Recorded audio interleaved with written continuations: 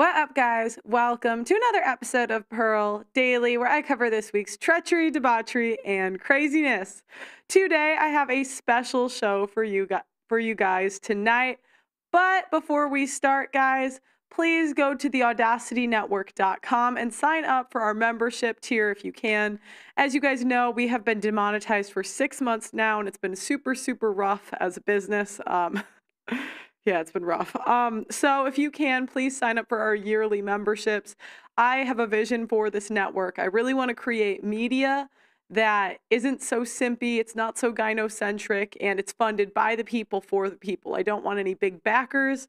I just want it to be funded by the people. But in order to do that, I need the everyday Americans like yourself to sign up. So it's $10 a month. It's $80 for the year. So if you guys can, find it in your hearts, then I can pay Blessing this month. Right, Blessing?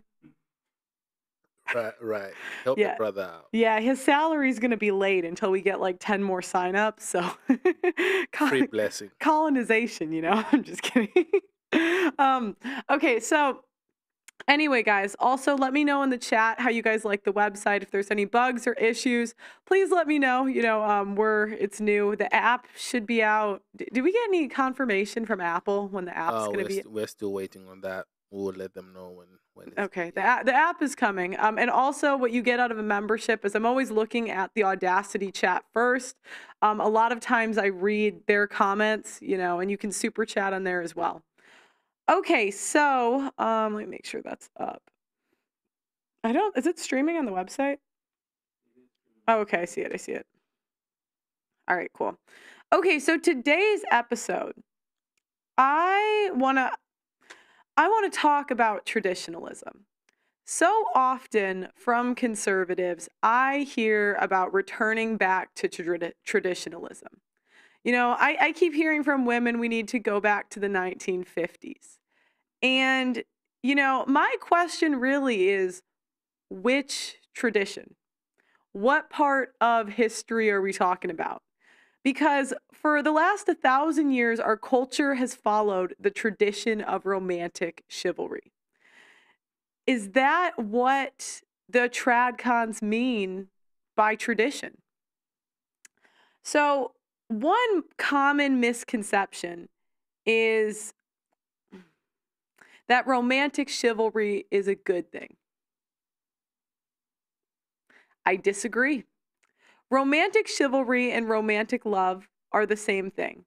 We still see it in the practice of men going down on one knee and in men pandering to women. It places women on a pedestal. And when you think about it, guys, the act of proposing, men used to only kneel to king, country, or God. Now they kneel to women. We have had women saying they're more special and more entitled than we really... See, guys, I can't even talk like this. YouTube's going to come for me. Get the memberships, all right? Because I'm never getting monetized again. But seriously, for all of millennia, we have heard that women are more special, more amazing, more awesome than they are. And women wanting credit and privileges that they don't deserve. So, and the outcome of all of this is male simping and female narcissism. I would guess that something like 70% of women are narcissists. And this all comes from a guy named William the Ninth, Duke of, and I don't know how to say it, Duke of Aquitaine? I'm sorry, I'm going to call him Duke of Aquitaine. So William single-handedly started the romantic love craze in the 10th century France, and it spread like fire throughout Europe into other countries. C.S. Lewis described the birth of romantic love like this, and this is paraphrasing. Everyone has heard of romantic love, and everybody knows that it appeared suddenly at the end of the 11th century in France.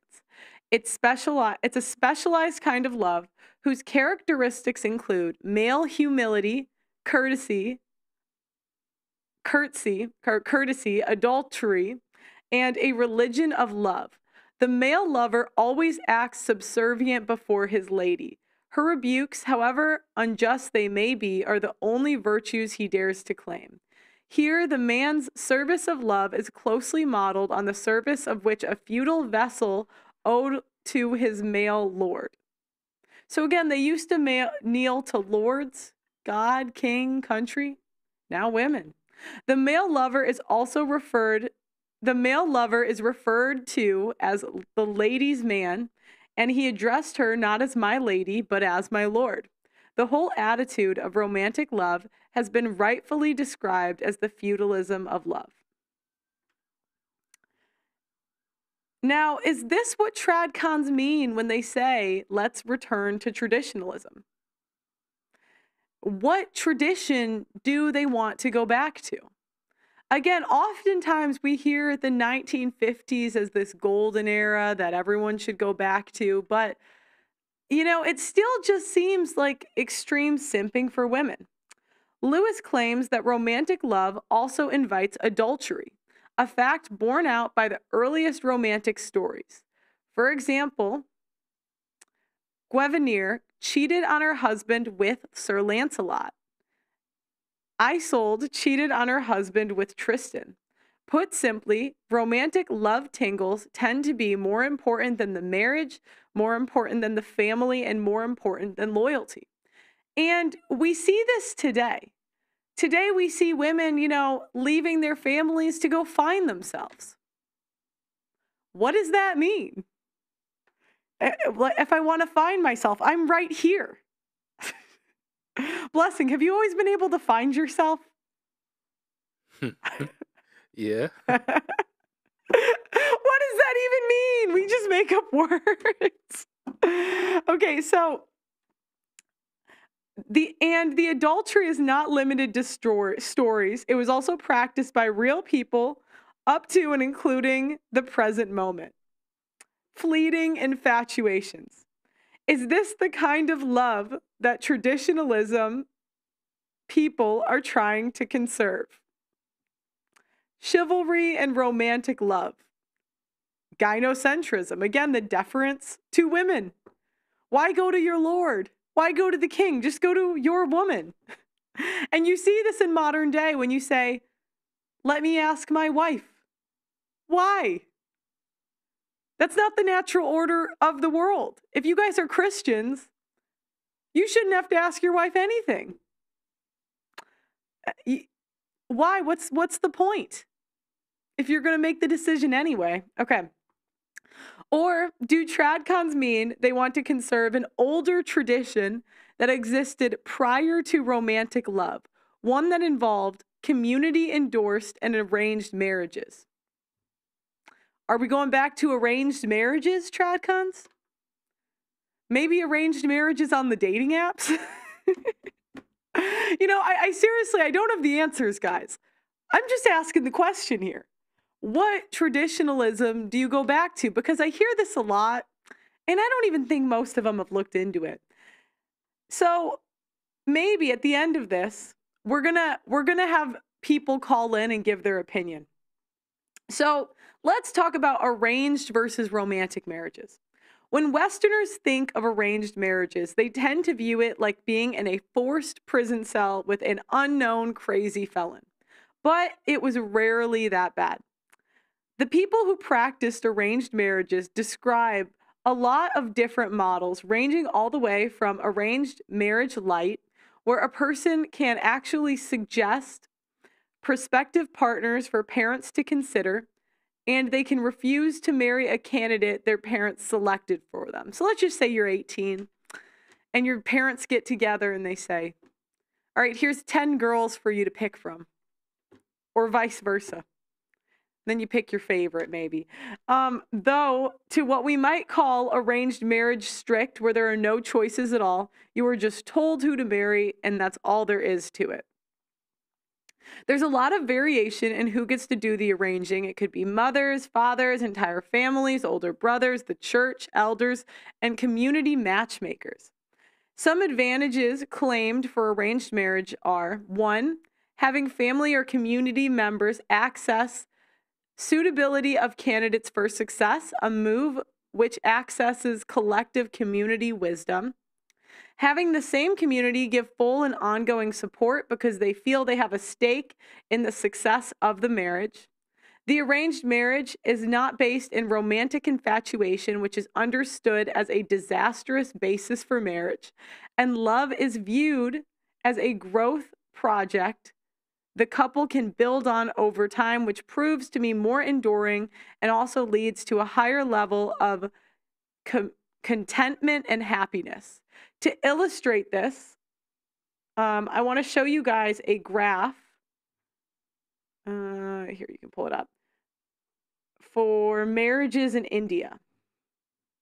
So again, arranged marriage has a much longer length of marriage than love marriages.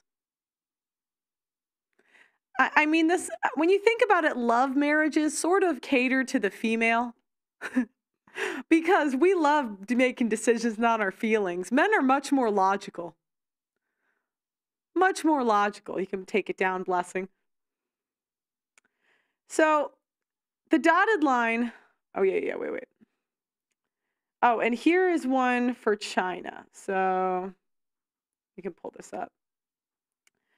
You know, romantic love plummets at 2 years and it grows stronger for arranged marriages. So that's the length of marriage. Love marriages go down.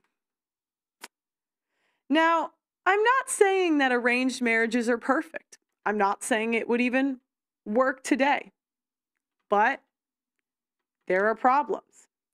And it's clearly, you know, there are problems with it. It's not perfect, but it's clearly superior to Western romantic love-based marriages because if you can fall in love, you can fall out of love.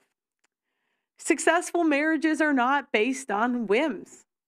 And the arranged couple that works hard at making their relationship last over time seems to have better outcomes. It's also superior because men are discouraged from marrying 304s and OnlyFans models or any unfit candidate who would bring dishonor to both themselves and the family. Marrying a hooker like Nala is viewed as bringing shame to the family, communities, and families seeking arranged marriages avoid such associations. Does the modern church understand how important this is? In ancient Rome, citizens were not even allowed to marry prostitutes, and similar restrictions existed in many other societies. The majority of marriages worldwide today are arranged marriages. They are not a fringe occurrence, but actually constitute 55% of unions globally. Depending on the country and customs, some people may complain about arranged marriages being oppressive. Others tend to praise the practice as having advantages over Western romance-based marriages. One person on X, FH House Bunny, said, Sadia, you can show this. Sadia Khan, who's Muslim, had an arranged marriage said in a podcast that their belief is that it's not really about love. It's about being paired with someone who has a similar upbringing and hobbies. So when the passion fizzles, she said that the ultimate always happens. You both have something to keep you together in conversation.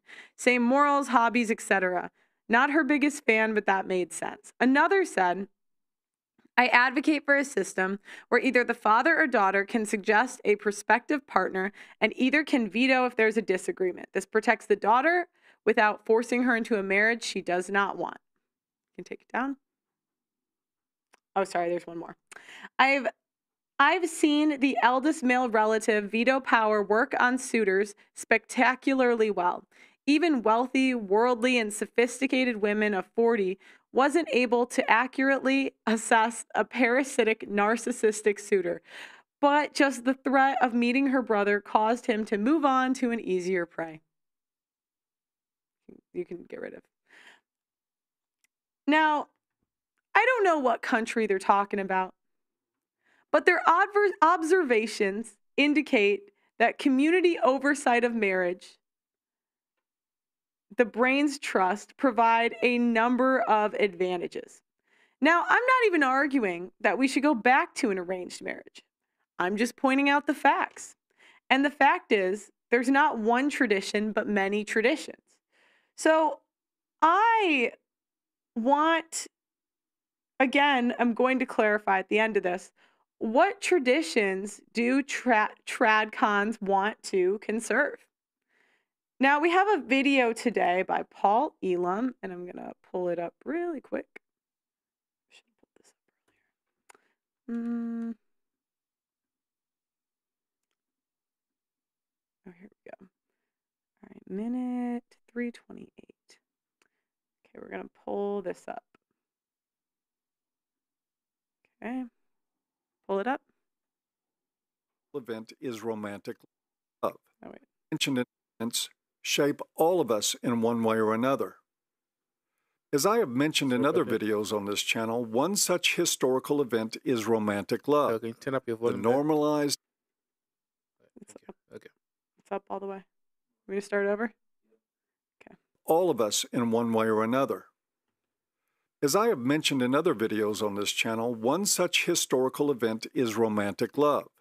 The normalized, unhealthy Western trend to follow the irrational, emotional, and sexual compulsions that come with infatuation in the pursuit of a happily ever after fantasy outcome in marriage.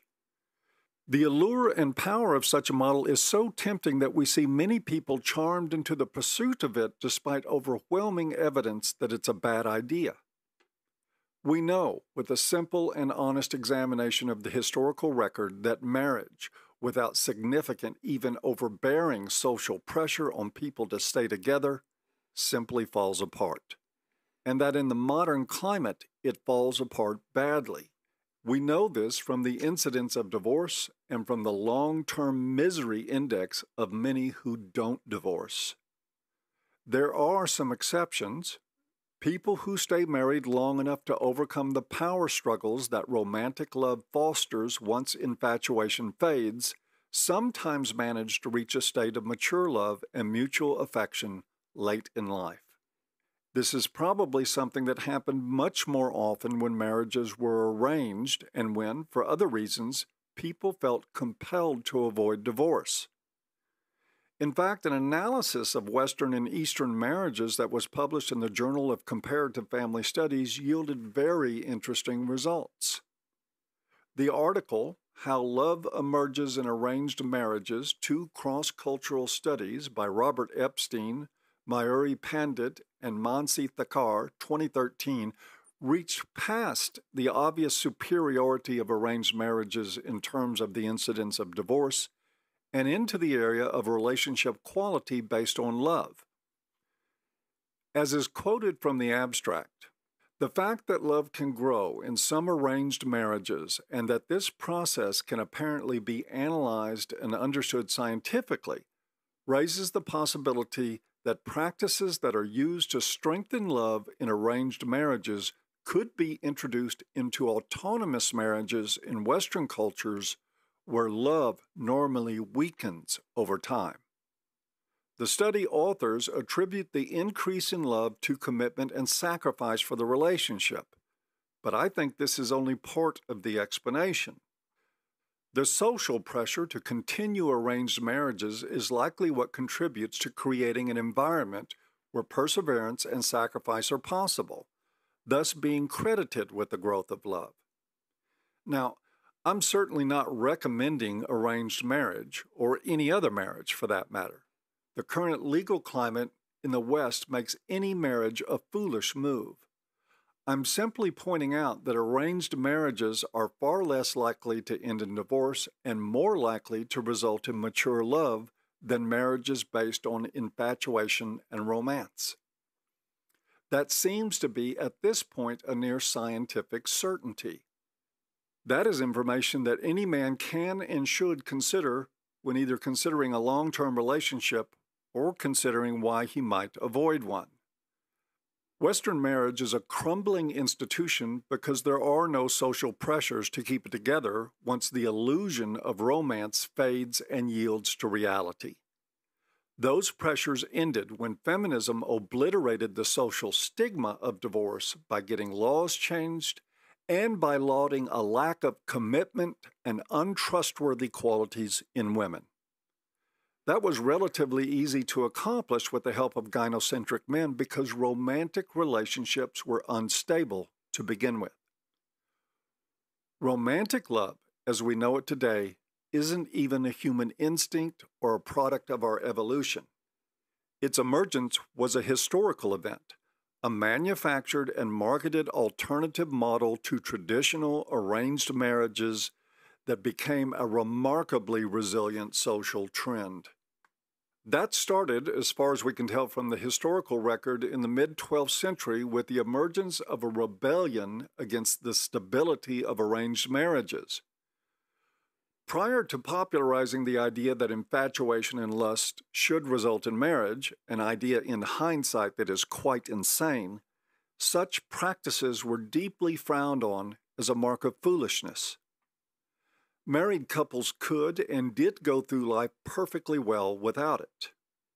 Author Robert Johnson writes about marriage in India, recounting a Hindu marriage rite in which the bride and groom make the solemn but hopeful statement, "You will be my best friend."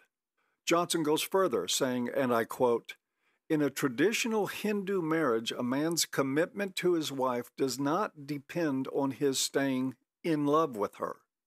Since he was never in love in the first place, there is no way he can fall out of love. His relationship to his wife is based on loving her, not being in love with the ideal he projects onto her.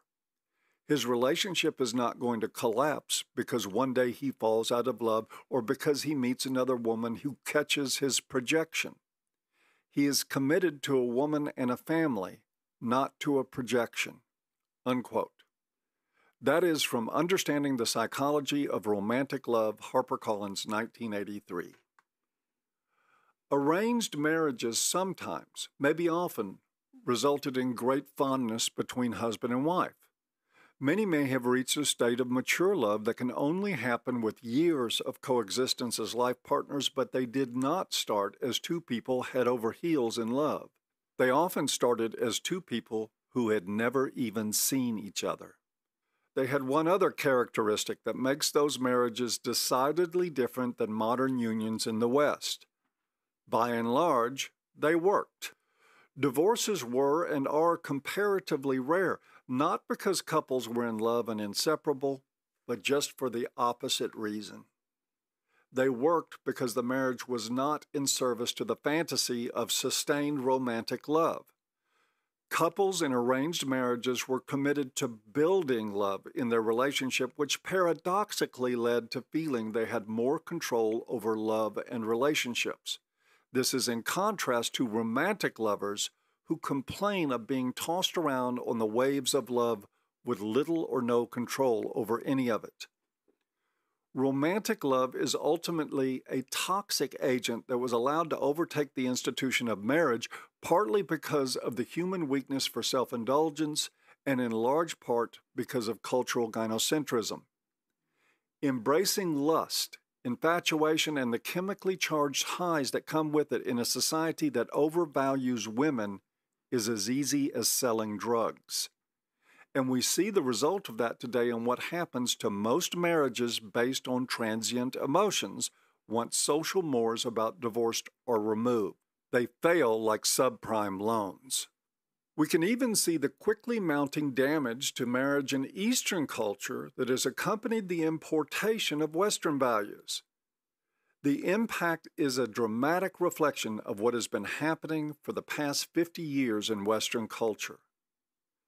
Till then, in the West, we had managed to keep social pressures on marriage in a way that kept couples together. At my age, I remember days when people literally whispered about divorces because they were such a sensitive subject. Those days have passed, and divorce is not only no longer taboo, it is the expected outcome of most marriages, spawning entire industries in the legal, social work, and domestic violence fields. The setup for all this misery can be traced through the narrative of our past, through the imagery of romantic love that has infected human consciousness and now drives Western men to confusion and ultimately to ruin. Most men, however, aren't comfortable too long in the skin of a victim. even when they have been victims in the truest sense of the word. When men are up against a brick wall, most tend to find a way out. We see the attempts to react and create a new narrative emerging, especially on the internet. It is precisely the reverse of the revisionist feminist narrative about the sexes, casting women as slaves, chattel in a world run by and for men. Men, at least some of them, have begun to pen a story about freedom, self-awareness, and self-responsibility. The challenge to our failed script is a simple one. Are we willing to adopt a new one? Well, can an American man move to Canada or Mexico and adopt the local story as his own? Can an Australian man move to America and do the same thing? Sure they can. It happens all the time. All it takes is the willingness and the courage to embrace a different narrative, a different history of yourself, one that does not hinge on the insane pursuit of false love and dangerously conditional approval. There's not a man listening to this anywhere that cannot make that story unfold. The only question is whether he will or won't. Okay. I think that's, you can take it down. So, shout out to Paul Elam, the GOAT. It's 1304, okay. So, the older model of traditionalism revolved around the family, and each member of the family was in service to the family unit. And the newer kind of traditionalism revolves around romantic chivalry and the I can't even know how to say it, pedalistization? Pedalizing? I don't know, and putting wives on a pedestal. And the rest of the family has been forced to serve as some kind of backdrop against the grand romance gets staged. Hence, the practice of romantic date nights by traditionalists, along with narcissism, infidelities, divorce, and neglect of the kids that so often characterizes the romantic model of family. That model ends in disappointment, hatred, when the marriage doesn't end up feeling like a fairy tale. Romantic chivalry has turned men into simps, women into narcissists, and has weakened families in society. Now, I don't have the answers, and I'm not in the business of giving you marriage advice. I'm just a normal gal making my observations. So, again, I beg the question, what part of traditionalism is worth conserving? And we have, I'm going to tell guys, the people that I sent the link to, feel free to call in. We might put it in the chat if they're not ready. What part of traditionalism is worth preserving? Can Americans go back and British people go back to arranged marriages? Is that even possible? Is there a new model that we need to come up with? Maybe we put it in the hands of matchmakers. Maybe it means extreme background checks for men and women. Maybe it means getting the families involved. And what does that look like when we have a society of single mothers? What does the future look like? Is there a new model that we can do? What part of traditionalism is worth conserving?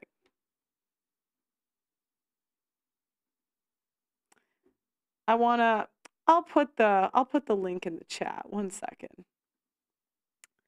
No one's on yet, right? Yeah, okay.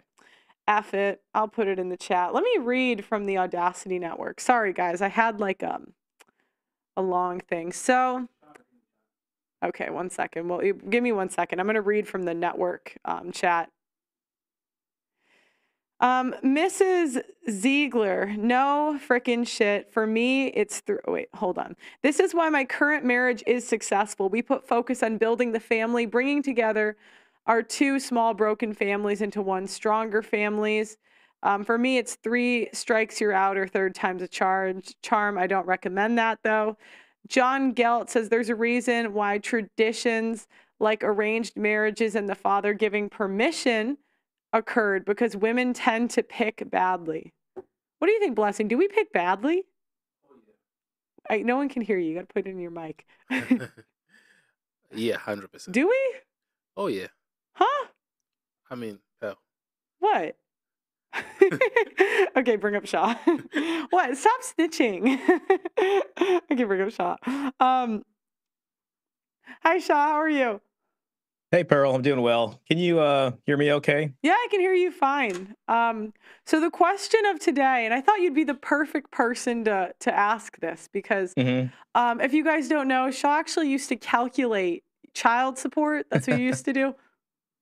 Yeah, I was a child support officer at a child support agency here in California. So I would do the guideline calculator and the DNA swabs and things. Yeah. So you had to see, you saw marriages at the end, not a lot of people really get to see the insights of what's going on.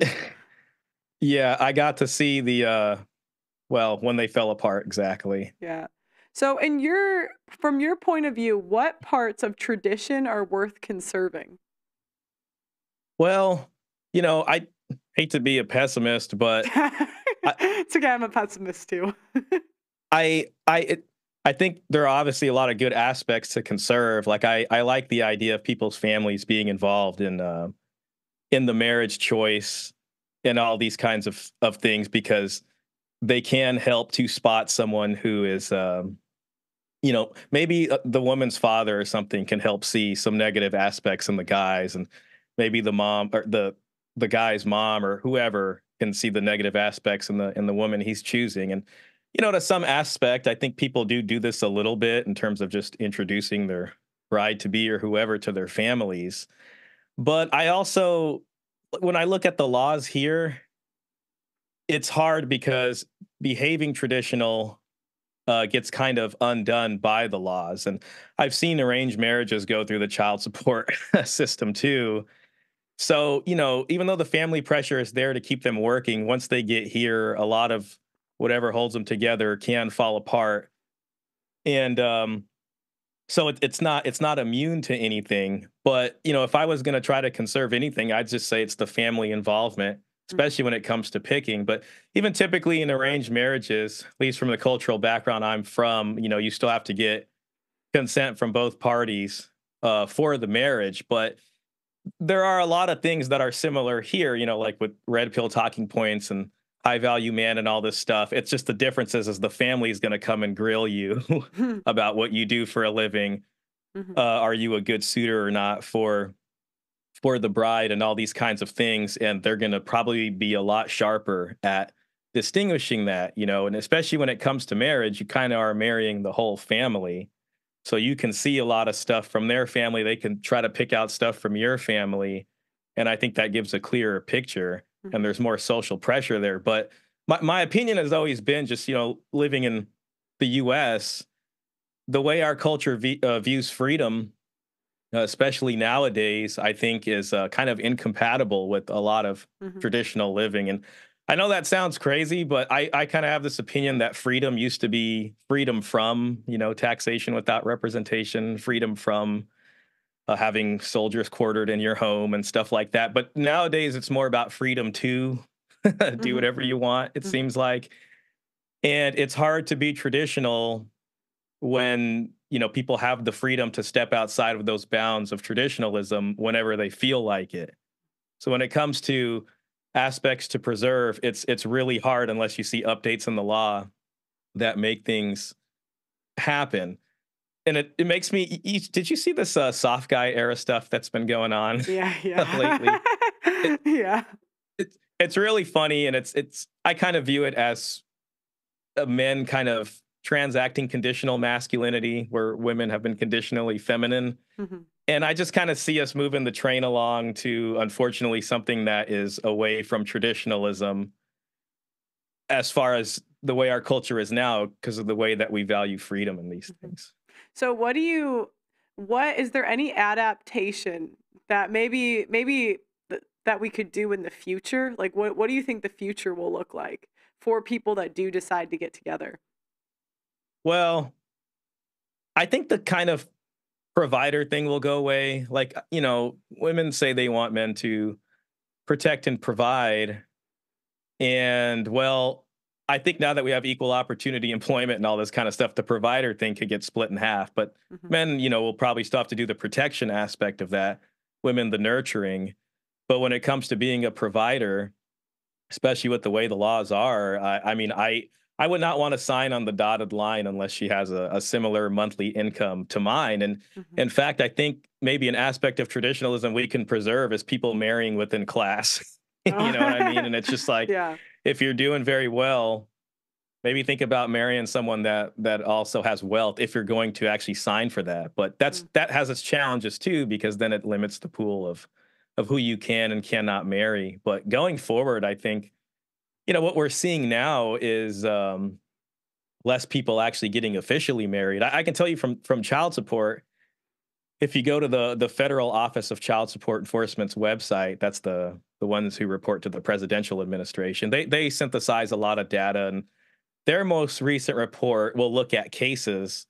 And what they see is that a lot more people, especially in the millennial generation and going forward, have never been married before. So it used to be a lot of people end up in the child support office were married, but then they got divorced or whatever, and it slowly moved to no, they had, they were just never married, Mhm. more so than we've ever seen before. So I think going forward, it's not going back to traditionalism I in that way. I think we're gonna see more female providers actually. Because I was Yeah. thinking about it, I saw something that said there was a a diversity and inclusion intern that made 22 an hour and a fireman made 22 an hour. And I was just thinking, like, if that was the household and one of them had to go to work and one of them had to stay home, what would be better for the kids? I mean, Whoever's probably the bringing more money in. well, I was thinking like the mom working would probably make more sense because she's not putting her life in danger. You know what I'm saying? Because Oh yeah. there's all these useless overpaid jobs for women. I just think there's gonna be Yeah. yeah, I think there's just gonna be like a abundance of guys that just go to the gym and start marrying these chicks. Well, that's the funny thing about the soft guy era, because it's almost like men just kind of touting their hobbies and stuff they're usually shamed for is not being masculine. It's like, hey, buy me video games or whatever. But it's tough because, when I look at myself, like if I was going to sign on the dotted line, I date whoever, but if it came to marriage, then the question of how much do you make from the woman's side would be important to me. Mhm. And from a child support perspective, it's not even about how much they made in the past. It's really about how much they make now per month, because that's Right. what we use to calculate it. And then when you guys have kids, then she'll probably stop working, but then she can always go back to work and has some decent career option. Mhm. Now, that's the tough part, because there are those biological factors, that will limit who works and who doesn't. But Mhm. the most comfortable marriage for a guy is if you're marrying a woman who makes money, because then if she decides to leave, I mean, she's going to be paying you. And I know that's not traditionally masculine, but that's how I view things now. And I think with this soft guy era thing, a lot of Yeah. them are starting to pick up on that because Mhm. they're getting tired of watching guys get fleeced. Mhm. Yeah, I saw And then, this. yeah, I sorry. saw this article too that said men are going in debt from dating. It said people are, but we all know it's men. Like, come Yeah. on. Oh, well, yeah. I mean, if men are expected to pay for the dating Yeah. activities, typically, and even on instinct, I always do. There are a few times where women are like, "Well, let me get it this time," and sometimes on pure instinct, I'm like, "No, no, no, don't worry about it. I'll Mhm. get it," just because that's what I'm conditioned to do. But if you're a guy and you're dating a lot, then yeah, it's gonna add up. Mhm. So Yeah. Well, thanks for calling in. Um, yeah, no worries at all. I Um, you're always a pleasure to have on. So, any other thoughts, just let me know. Any show, feel free. Absolutely, thank you, Pearl. Yeah. Yeah, guys. So the question I really have for conservatives: what part of traditionalism is worth conserving in the current structure? What part? Oh, we have a new member. We have a new member. Welcome, Ryan. Welcome to the network. Look at that. Um, what part of traditionalism is worth conserving? Also, Is there anyone else calling or no? Okay, you can put it in the chat then, or I can put it in the chat actually. Let me do it. You know, why should men be traditional in a society that's not traditional? I'm gonna pin this. I'm also gonna I'm gonna tweet this. What part of traditionalism is worth preserving? Accepting call-ins for, let's say 20 minutes.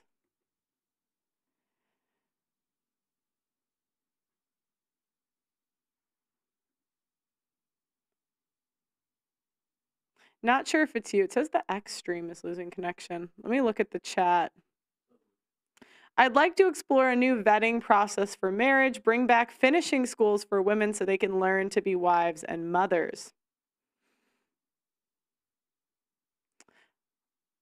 What are the current adaptations today? What part of traditionalism is worth conserving?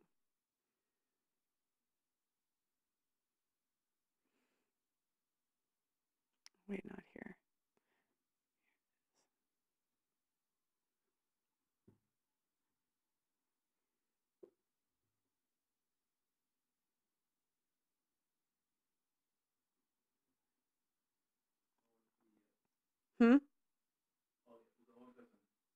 Thought so. Usually someone will call in.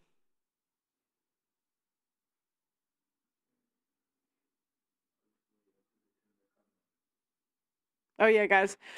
Rules for the call-ins. Cameras on. If it's a loud background or shaky connection, I'm gonna have to drop you. Please let me see your hands. I don't, like camera here, hands here, sit down. Because is romantic love sustainable? It doesn't seem to be the way it's going. But in a society that's filled with single mothers, can arranged marriages come back? What would that look like? What parts of traditionalism are worth conserving? Let's see. Okay. Do you know when the Dawson interview is going up? We're working on that probably on the weekend, yes. Okay, this weekend. Yeah.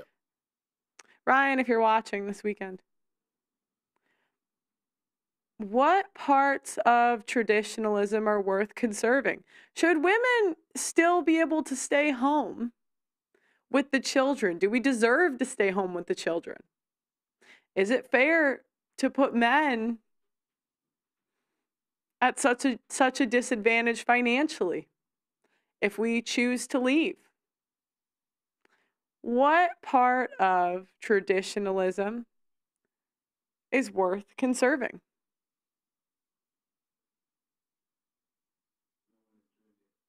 Yeah, it's okay. I got all day, guys.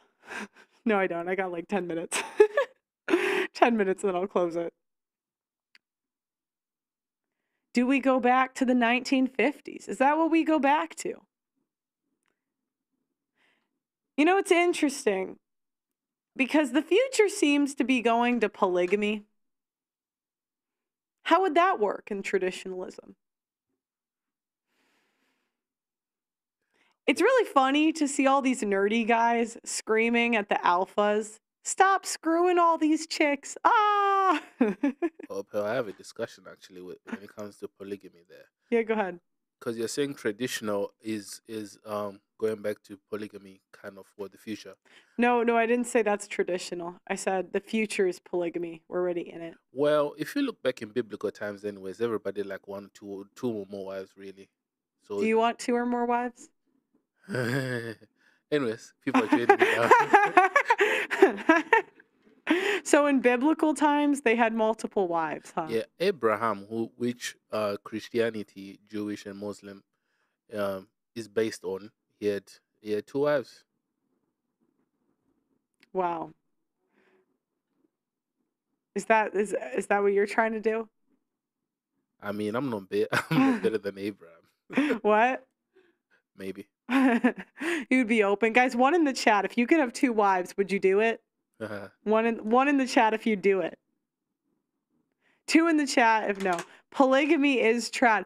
Look, and a lot of these dorky guys, this is what they do. The dorks come in and say, stop screwing. We have a lot of people that just joined in now. Stop screwing, guy. Okay, I'll let them in a second. All the dorks come in. They say, stop screwing. They say, stop it, Andrew Tate. Stop screwing all these chicks. And the women are like, no, we want to do it. We want to do it. And then it's like these dorky guys are like, stop it. And I'm like, guys, women love sharing men. Do you know there are pickup artists that wear wedding rings to attract more women? And then they'll say, but Pearl, you're not Catholic. You're so evil. And I'm just like, I can't change the way the world is. What am I supposed to do about it? Do you think me saying, Andrew Tate, stop having children with multiple people will get him to stop? Is that your plan?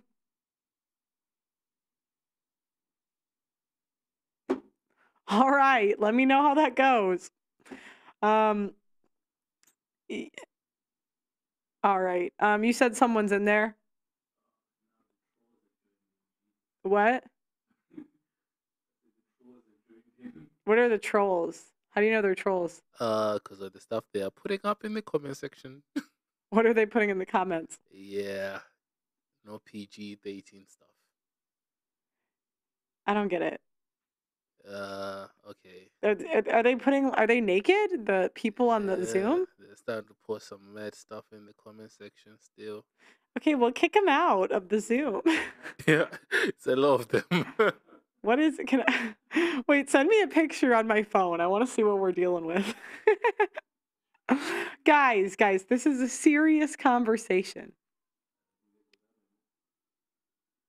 I tried with the sister. The wife did not like it. I don't know if that would be a good way to go. Red pill. That's not what I said. I'm just an analyst. I look at the market and I'm like, you think I can stop these guys? And the funny thing is, women will send nudes to married men, begging them. You think I could stop that? Yeah, okay. Okay. Did you text it to me? On which phone? Oh, I see. Ew! Oh my gosh. All right, well, I guess we'll call it a night. You know, on that note.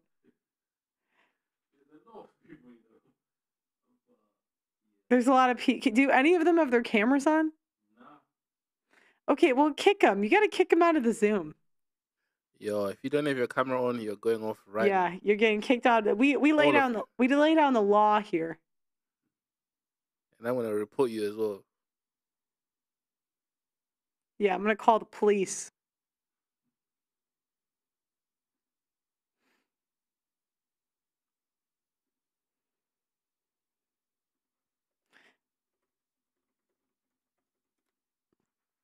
Yeah, guys, you should sign up for the audacitynetwork.com. Feel free to Cash App, PayPal. I mean, help me pay Blessing this month. You know, I also want to get one of those big news tables so I can bring on, like Pierce Morgan has, and I can bring on some feminists to debate. If there's any feminists you want me to debate, please DM them to me on Instagram or X. You know, I have a new Instagram. I went live on it today. It's just PearlyThings Official. And, you know, I'm trying to get to 10,000 followers. I was at like 400K. They deleted me.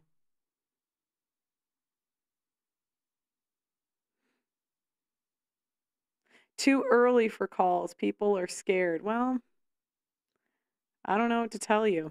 20 people here. They're not scared. They're just crazy. I don't. What are we dealing? I wish I could see.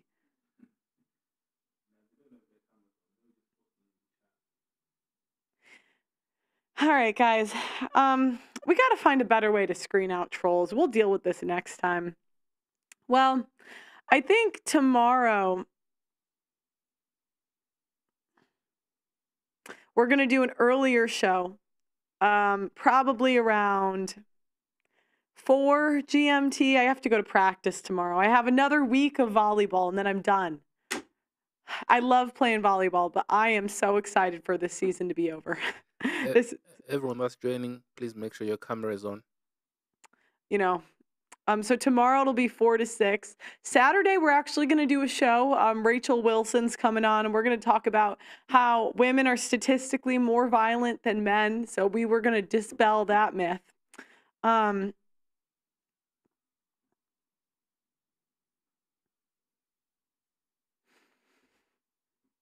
what other announcements? Oh, we might have someone joining the network soon. That'll be pretty exciting. I won't say who, but it'll be pretty exciting if it works out. So feel free to sign up to the memberships because I want to build them a really cool set if this ends up working out. So, try to get the yearly if you can. Anyone have their cameras on? Guys, this is ridiculous. All right, we're going to end the show. What? Okay, does he look like a troll?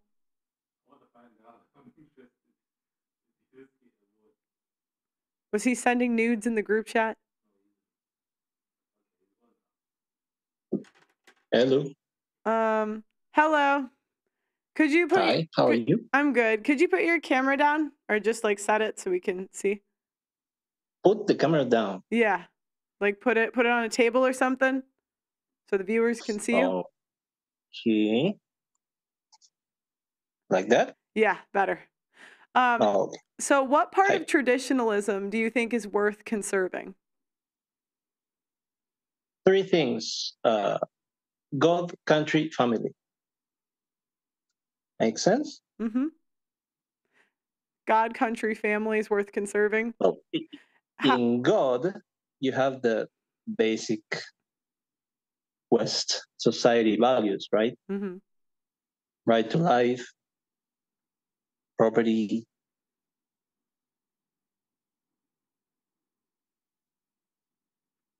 Okay. Thank you. Thank you for calling in. Okay, fair enough. Fair enough. What part of traditionalism is worth conserving? Do we get more or is it all trolls?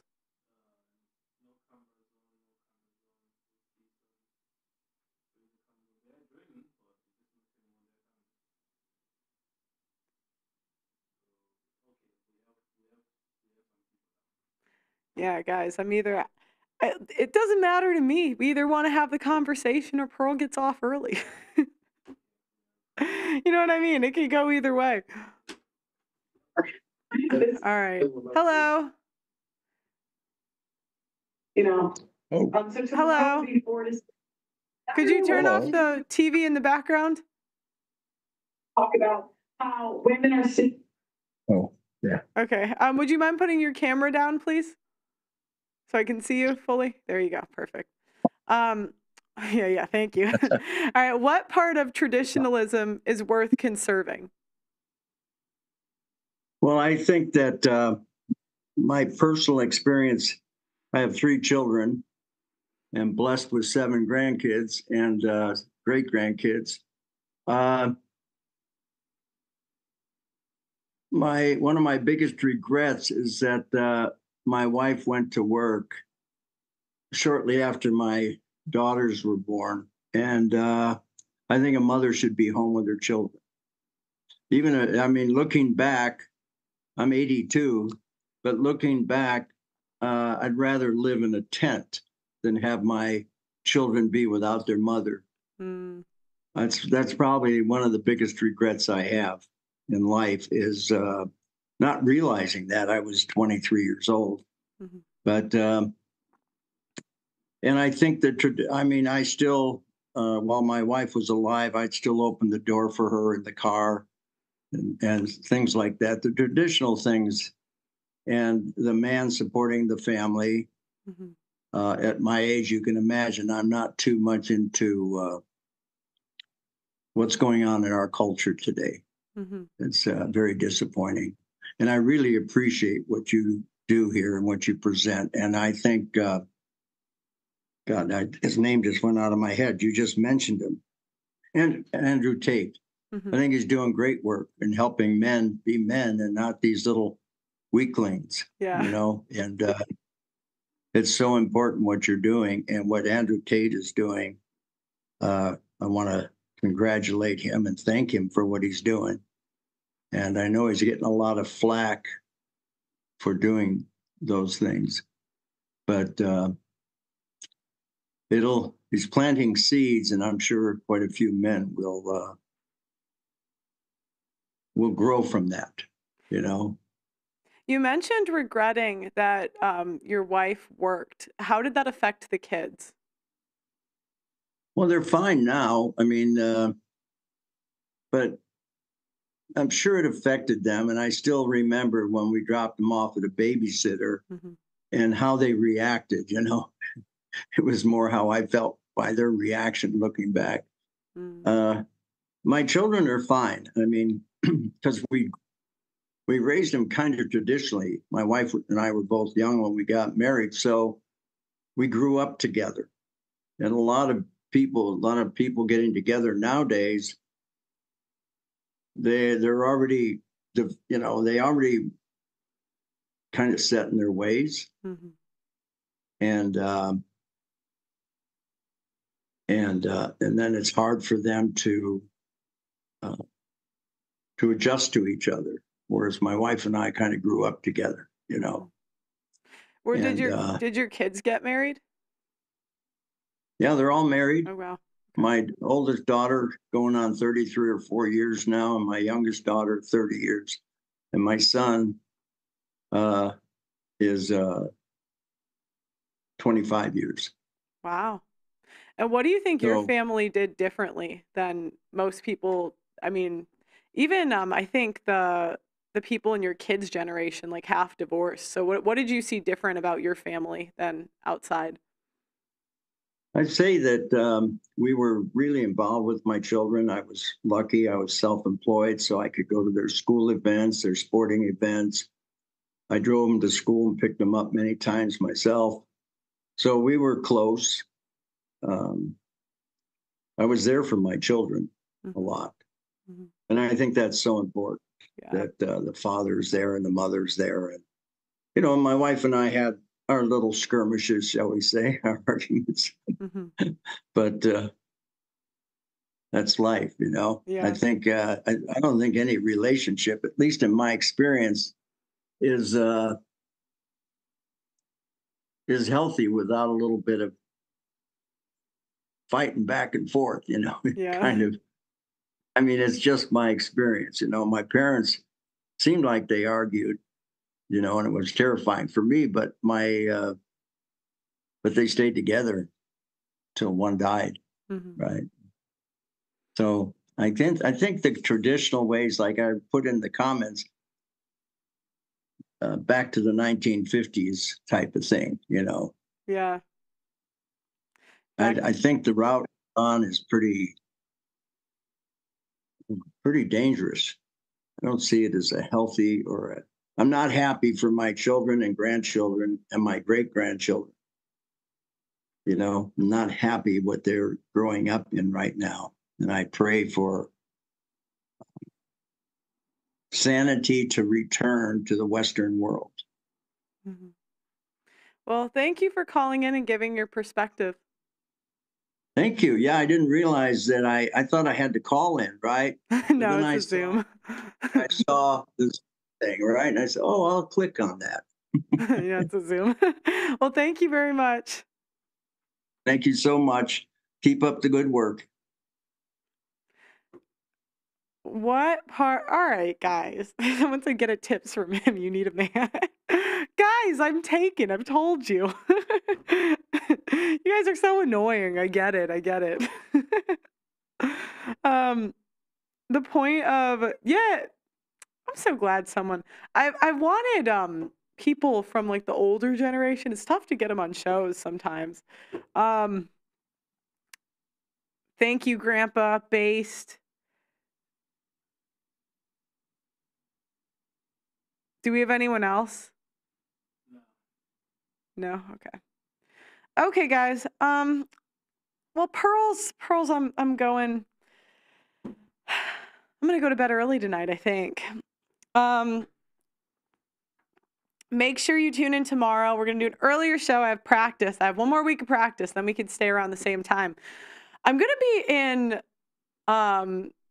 Dallas for pretty much all of May. Do you guys want me to do like what time do you guys want me to stream? You guys like this time? I was thinking about going a little bit later.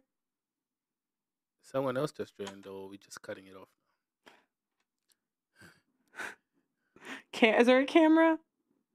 Yeah, they have the camera on. All right. We'll do one more. One more, and then this is it, guys. This is it.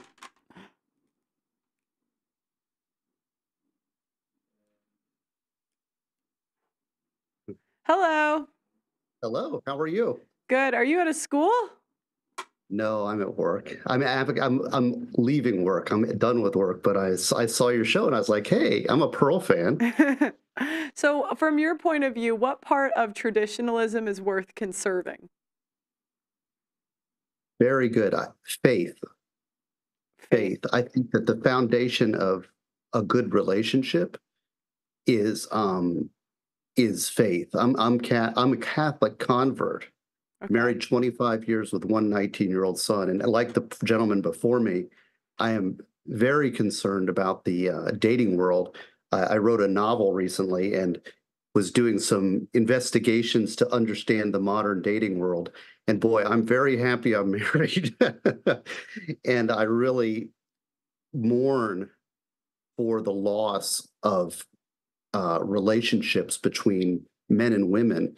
And I think that the foundation has to be faith. And like I said, I'm Catholic, and my wife is Filipino conservative Catholic. I think a lot of men would do themselves a favor by not engaging in any relationships with hard left feminist people and looking to conservative Christian women.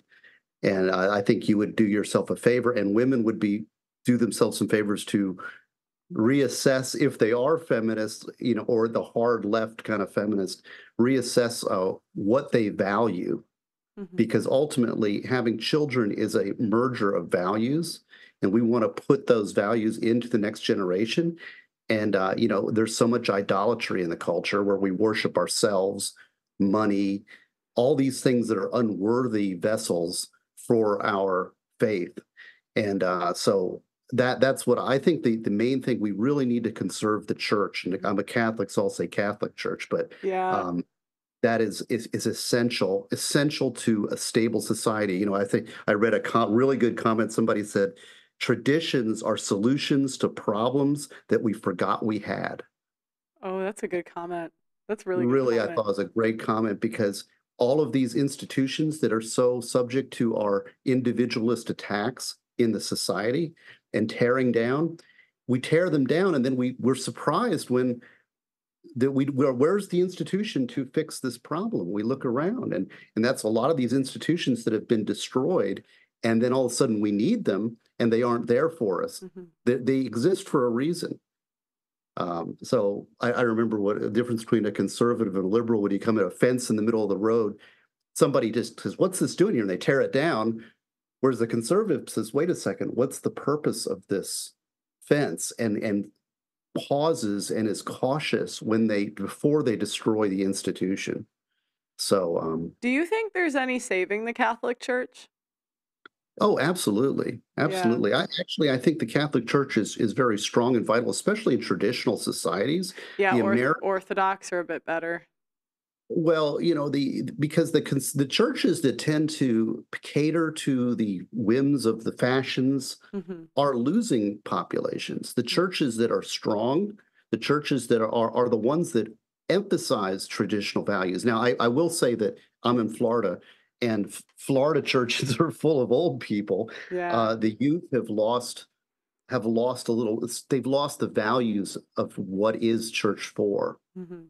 But that takes parents, and this is sort of one of these cycles. We get in this cycle because I was raised by a single mother Mhm. and from 1 years old.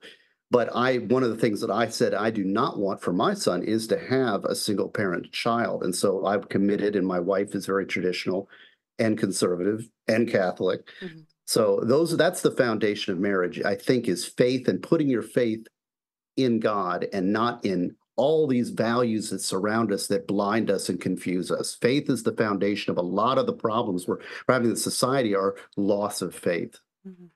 Well, thank you for calling in. Thank you. I saw someone else. Did they have their camera on?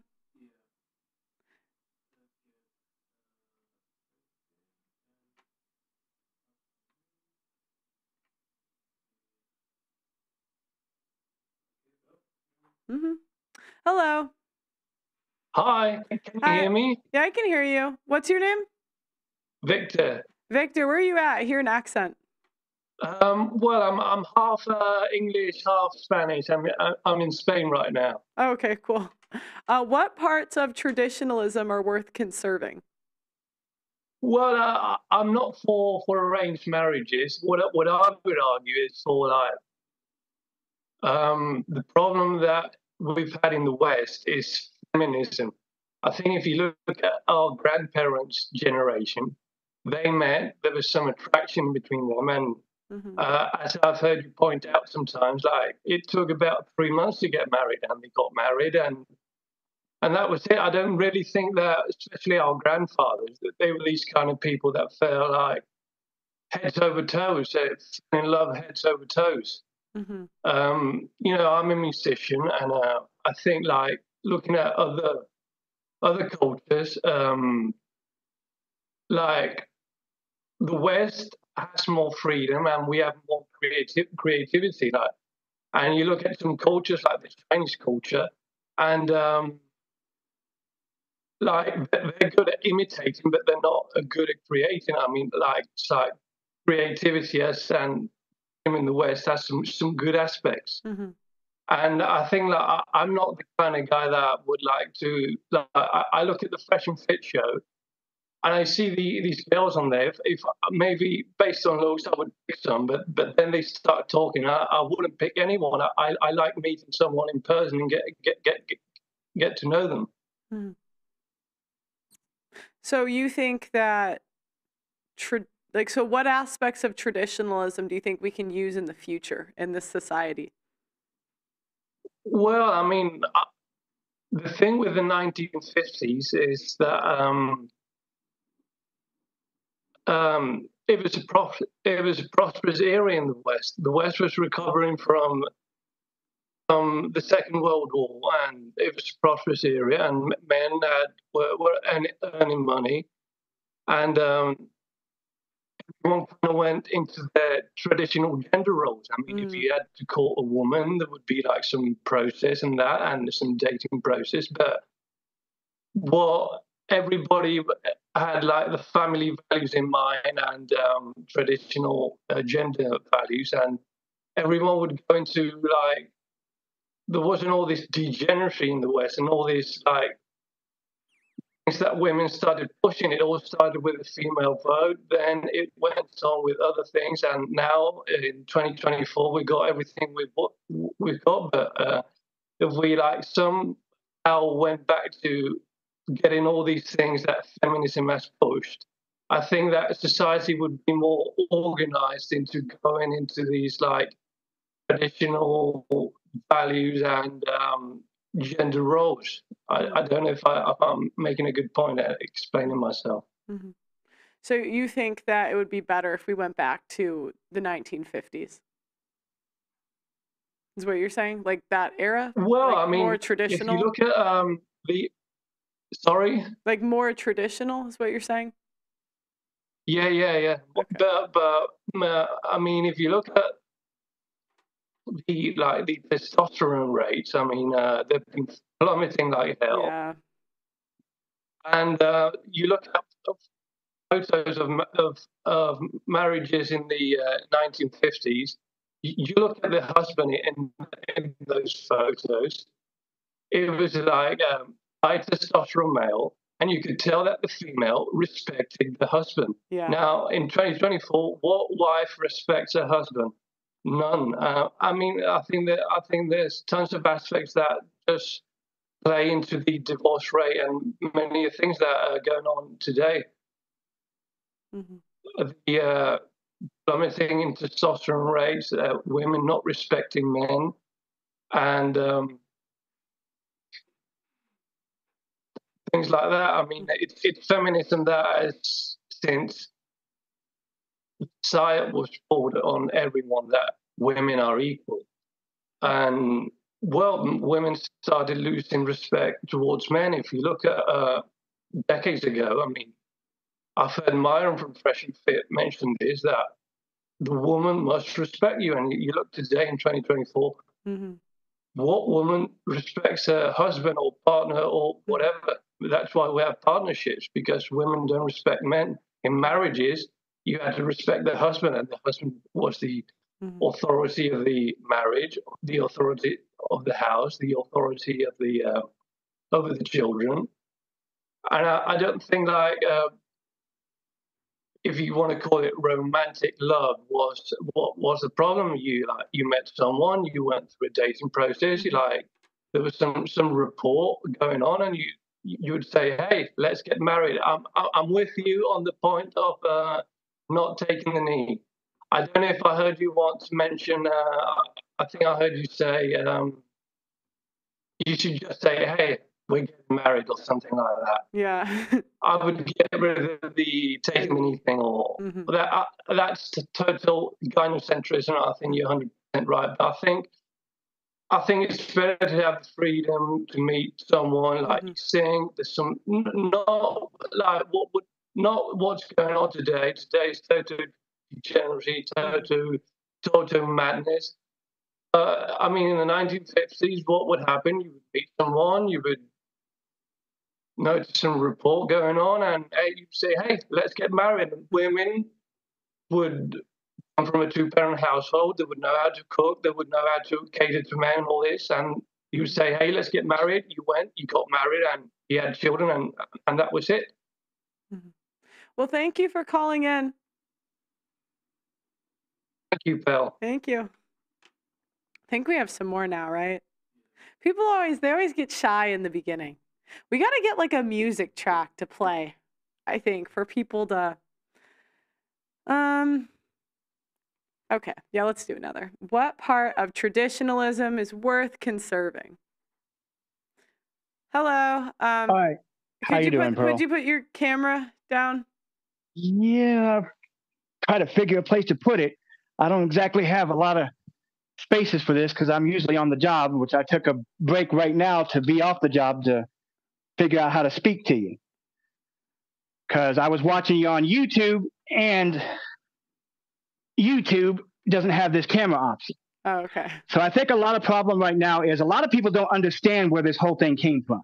The whole thing from the very beginning, feminism started it all off. People think feminism was actually about equality, and it wasn't. Women were actually held in a higher regard than men. The way that they led women is, like you say all the time, through their emotions. Just like bad boys get a hold of women because they know how to manipulate their emotions. And once they're done, they toss them aside.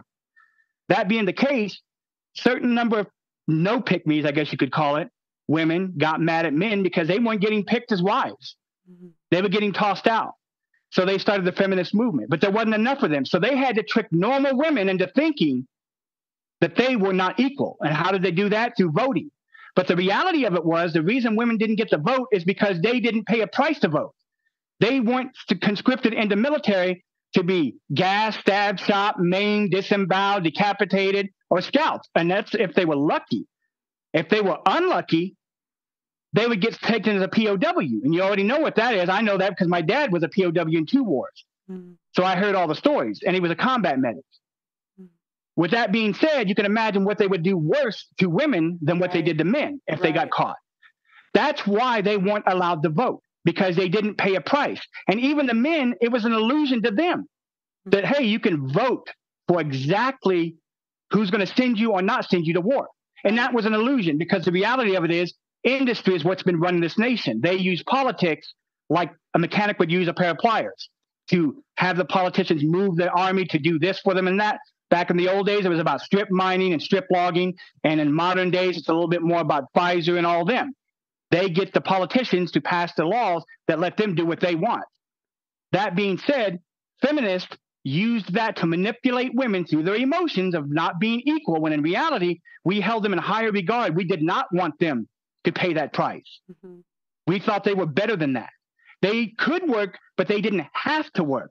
But once they got those women tricked, industry came on board and they said, hey, look at this movement over here.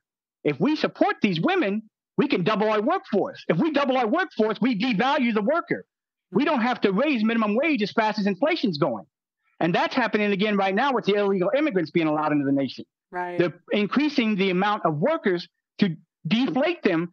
Like I say, if you have the same number of gold as you do copper, gold becomes obsolete. It's pointless. It's worthless. Same thing with anything in life, including workers.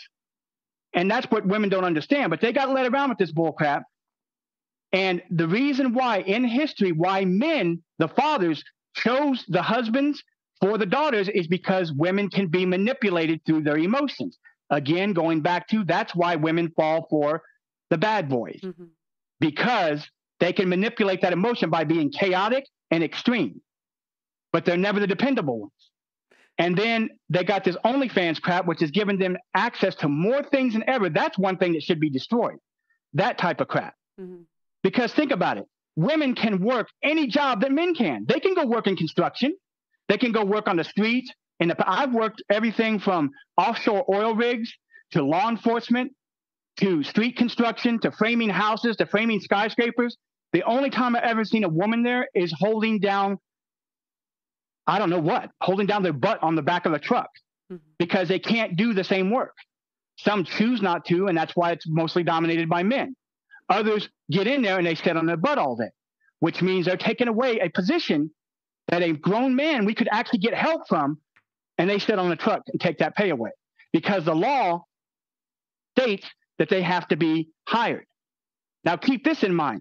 They're talking all this crap about straight white man privilege. Where is it? Where is the law that says straight white men have to be hired? There's laws for minorities and there's laws for women. There is no law for straight white men because it doesn't exist. The straight white privilege crap doesn't exist. And they talk all this stuff about the slave reparations. Number one, I don't know if you know where the word slave came from. It's from the Slavic region. It's because more white people were taken as slaves than any other race. More white people died fighting that than any other race. And are still doing it. And you know who enslaved the black people? Their own people.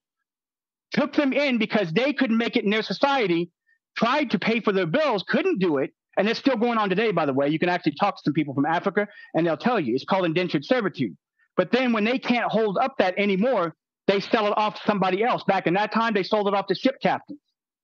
They sold all that off to ship captains. Some of them would employ them as ship deckhands. Others are like, well, I can't really afford any more deckhands. But you know what? Let's take it to the Americans and see if they'll buy it. And when they came over here originally, it was under a contract where they spent 7 years working their butt off on a plantation. And at the end of that year, they were giving land and resources to do it themselves. Most of them chose to stay in the servitude of the people. And you know why? Humans like routine.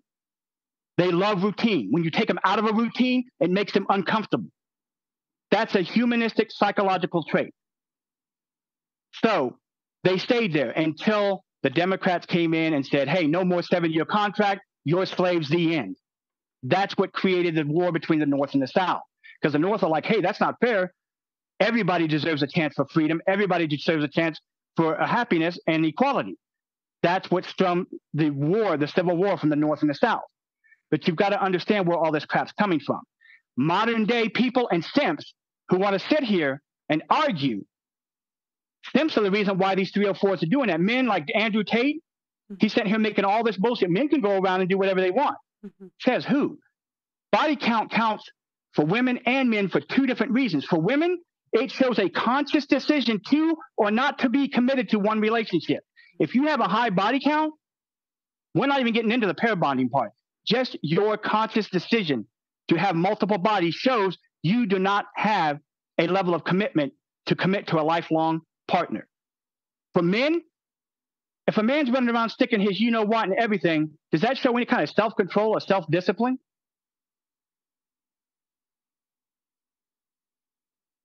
Are you asking That's me? a question. Oh, that you're asking me?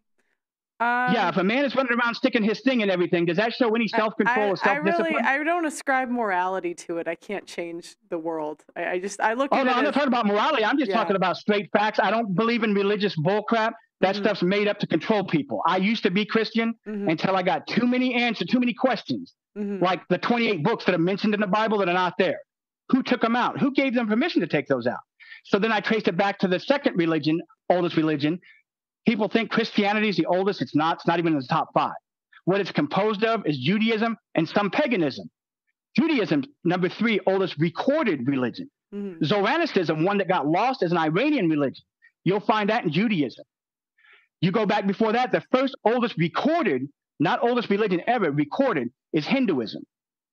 And even it was to control bad people from doing bad crap to good people, to give them fear because they did not fear law enforcers or the laws of men. They were killing the very men that were making the laws. So why would they have anything to fear? This gave them something to fear. And in order to give them something to fear, they had to sign something that they could see in reality as a way to validate that religion. So natural disasters, natural events, blinding out the moon, earthquakes, all that was the side effect of God's pleasure or displeasure in the thing. And that's when they originally caused it. However, con people who didn't want to work decided to take control of religion and use it to con people out of their money, time, and effort. So they wouldn't have to work. Instead, they could have people give it to them. Well, if you don't do it, the gods are going to smite you. They're going to not let your crops grow.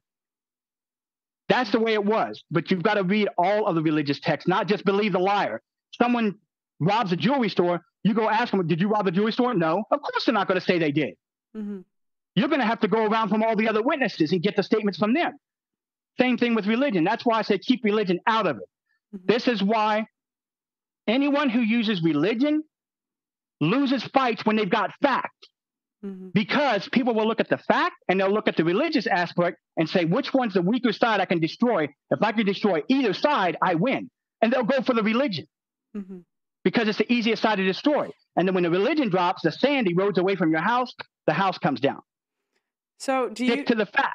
So do you think that there's any sense of traditionalism, I guess, that can come back now? Or what's your... I think it's going to be really hard because you got social media. Gives women access to more people. You got these simps who don't have, pardon my French, who don't have the nutsack to be a traditional man. Who don't have the nutsack to say no. Right. Like you were saying, women are posting these photos to other men. Why aren't those men saying no? Hey, stop that shit. Right. But instead they're accepting it because they're simps. They don't know how to support themselves. They don't know how to be self-disciplined. They don't know how to do any of that anymore. Now, me, I was raised in the state system from the age of 7. Lockup. Because of this, how I look all screwed up, I took a lot of beatings in my life. I've had every bone in my body broken except 3. By my dad, the one I told you was a POW, he knew how to torture us, and then he knew how to put us back together so he could do it again. Then at 7, we got put in the state system, not because of how he treated us, but because he went to prison for something he didn't even do. So in lockup, it's just like prison. If you don't know how to read a threat that's coming, you're dead. So you either read people or you die.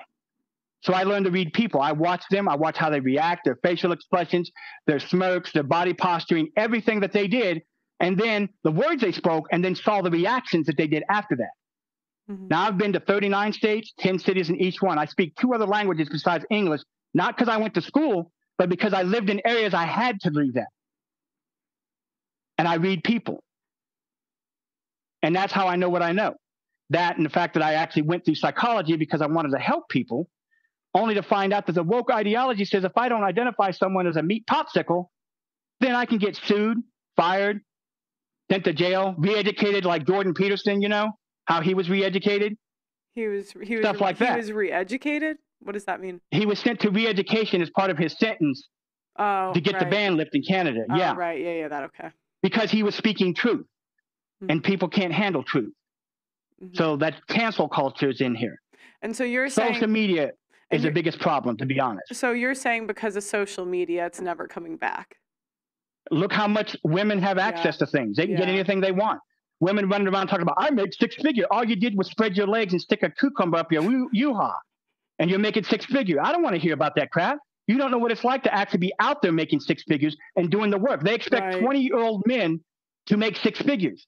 It takes time to accumulate that wealth unless that money's already in your bank account because of your parent. Right. That's why 40-year-olds are choosing younger women. 40-year-olds, it takes them about that long to get there. And then once they get there, they're like, okay, now I can give women what they want. And so they look, well, I don't want a 30-year-old who's been ran to, has 5 kids and 3 baby daddies. That's just a lot of drama you don't want to sign up for. That's why I tell men, do not pick a woman with a child unless that dad of that child was killed or died somehow. That's a decision that was not hers. Right.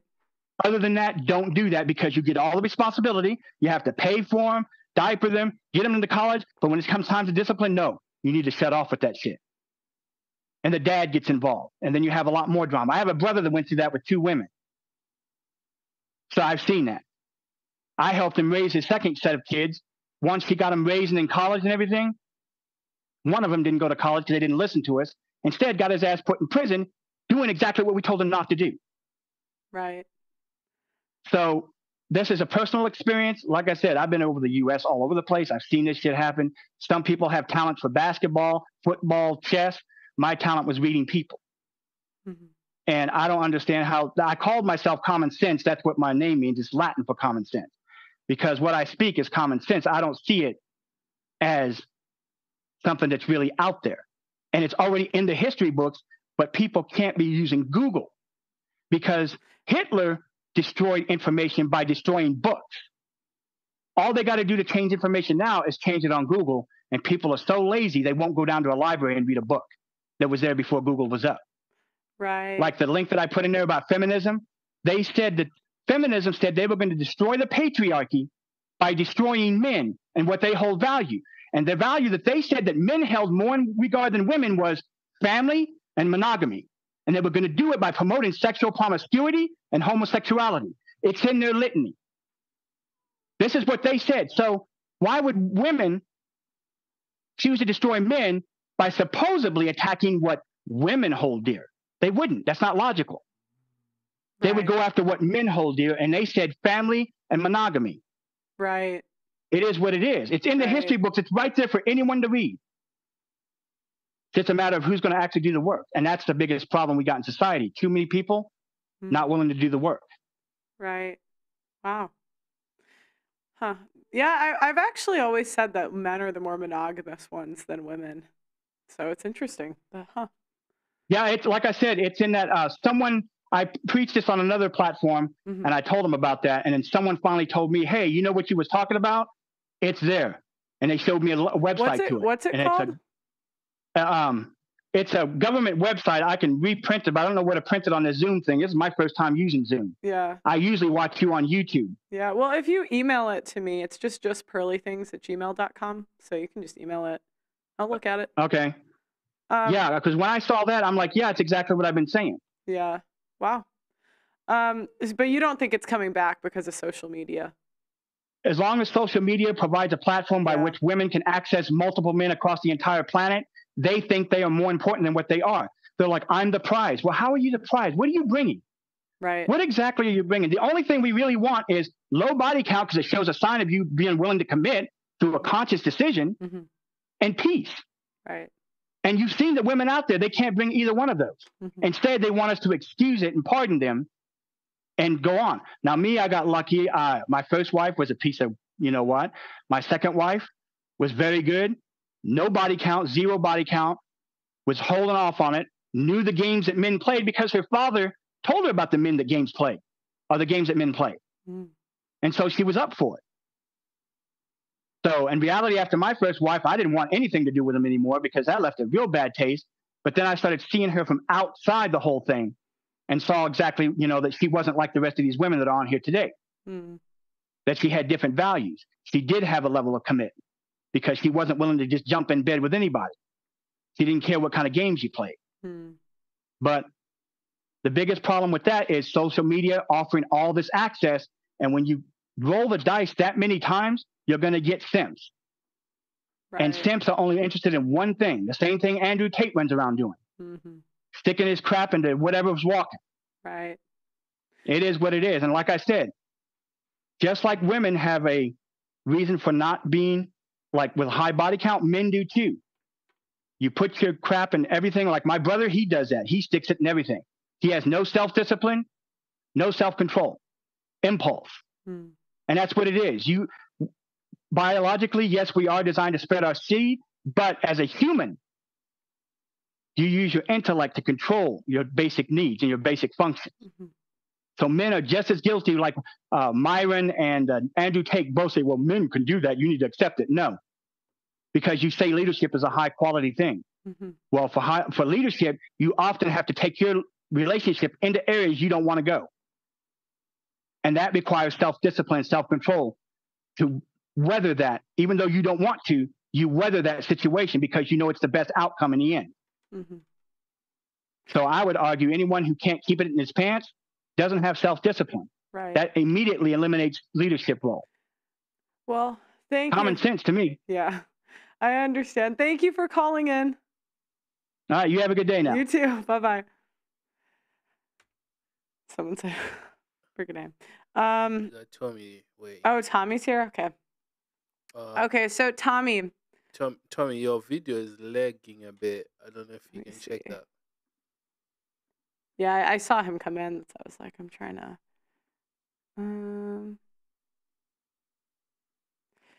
Also, guys, make sure. I don't know if I should have said that email on live. I'm like thinking about it.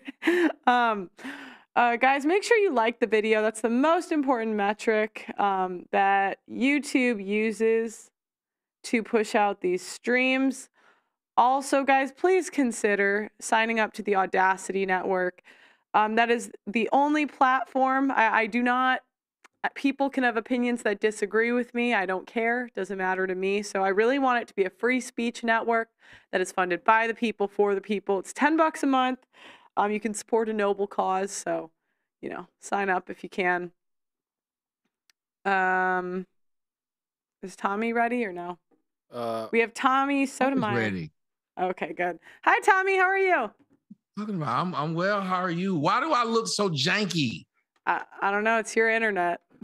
No, stop it. No, it isn't. That is a lie. It's like that is not my end. It is on the top. It looks fine. You gonna sit there and blame me? No, I don't know. The last people came in pretty clear. Yeah, no. I don't know. This is not right. You see how they don't blame me for this shit? I mean, if you want, guys, you got to hit his Cash App so he can afford Wi-Fi. I can't believe you blame this on me. Well, I'm up here looking like I'm back in 1998. I don't know. I'm just saying. So, I don't know if you saw the topic today. We want to talk about what aspect of traditionalism is worth conserving, and I was curious what your thoughts were. Okay, I think women with low body count, I would love to conserve that. Don't want whores, don't like them. I also think that expecting a man to be able to be a protector and a provider. There I go. Shit. Yeah, see there. Being a man to be a protector and a provider.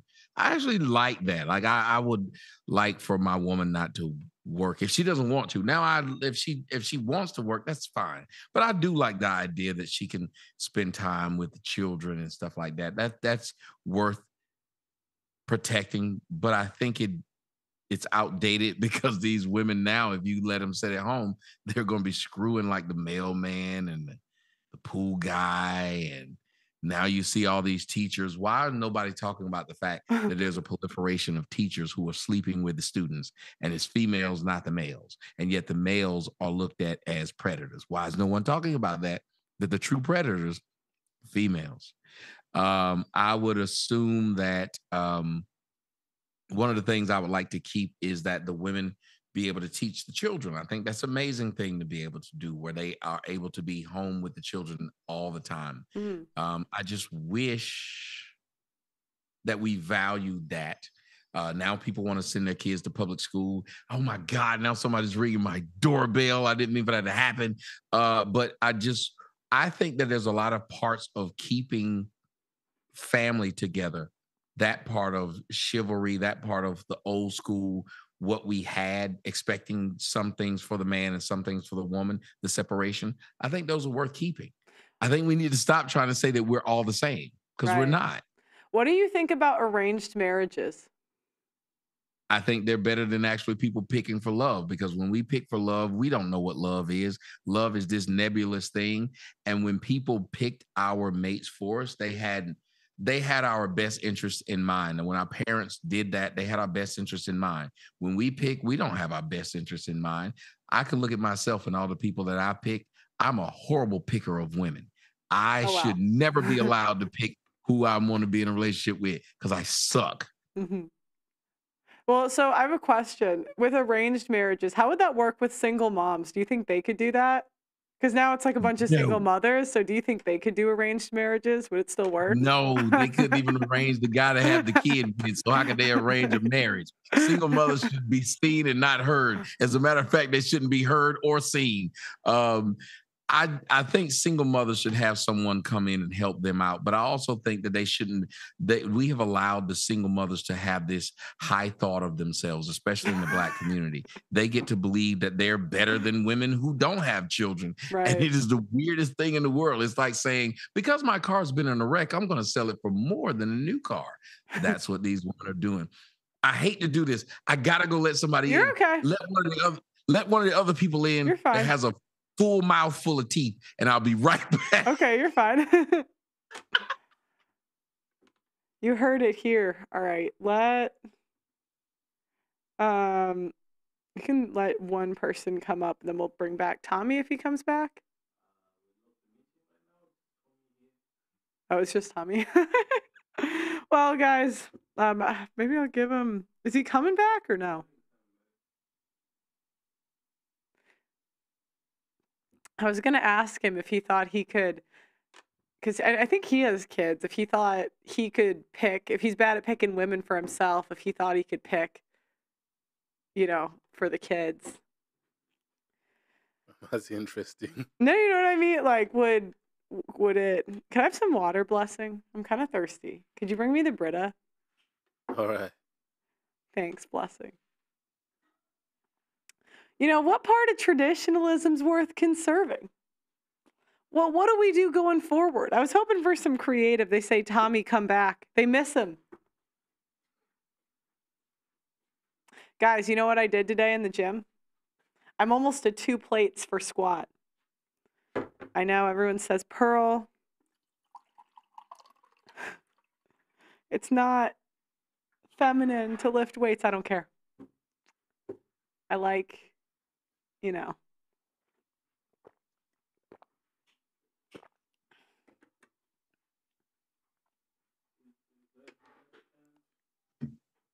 Oh, he's back. I am. I thought it was my lawn, guys, but it was just Dairy Queen. This segment's What did you get? I got a burger, onion rings, and a blizzard. Mm-hmm. Oh, nice. Because I can't cook. Well, at least I don't feel like cooking. So I was wondering, because you said arranged marriages work better. You have kids, don't you? Do you have kids? I do. Why are you getting in my business, though? No. I was going to ask if you thought, because you said you couldn't pick a girl, like you were bad at picking, but I was like, could you pick for your kids, you think? I think I could. Let me tell you why. Okay. Because it's like, when they say you can't see the forest for the trees, like when you're picking for yourself, you're viewing it in different ways. If I was picking for my kids, and then I have girls, I don't have any boys, but I have girls, and I think I would be able to pick better for them because I would look for guys who look just like me and act like just like me, and I would exit them out immediately. Like any dude like me, this sir, you will not get a shot. But because men are honest, we know what it is that we see. Of course, like I like hoes, but I don't want hoes. But because I like hoes, it puts me in a weird spot. So I end up picking a hoe that's a nice hoe. Like I like a hoe with a heart, like a pretty woman. Okay. You mess up, and when you do that, I think when you're picking for yourself, you look at, well, does she have a nice rack? Things that don't matter. Okay. And then when you pick for your kids, though, you would actually look for a guy or a girl, whatever it was, but I have girls. But you would look for someone that could provide the necessary building blocks for a relationship. When I don't pick the necessary building blocks. I pick how big is her butt, how small is her waist ratio, how big is her breast. And that's the weird thing to try and build something on. But I know I need help. I need Jesus, Allah, anybody that can help me.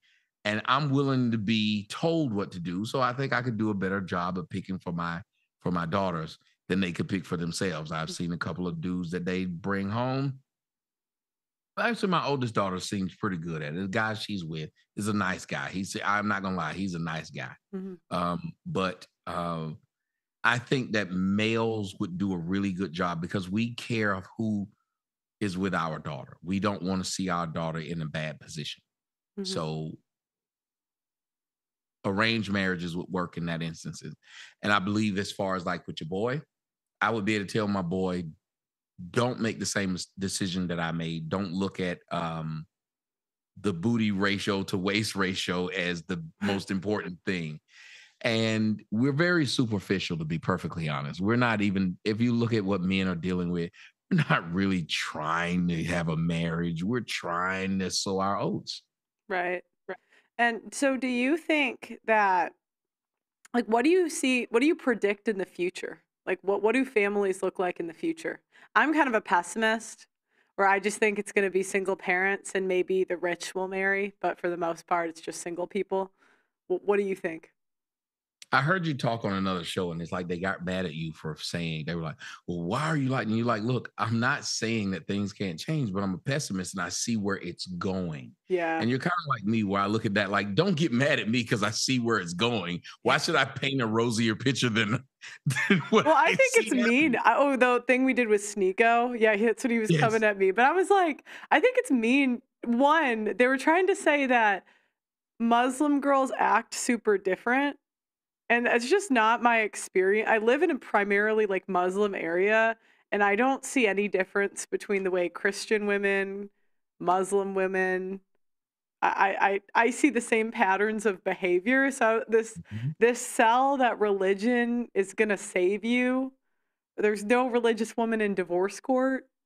And I and I'm like, okay, well, social media is here. It's not going to go anywhere. And so it's maybe slower in some parts of the world, but I don't see it changing. But then I'm the bad guy for saying prepare for the worst. But I'm hopeful for my life. I think my life's going to be great, but no, and I was with you. I kept thinking the same thing. I said, well, if you ask me where do I see things going, I don't see them going in a positive direction for the collective.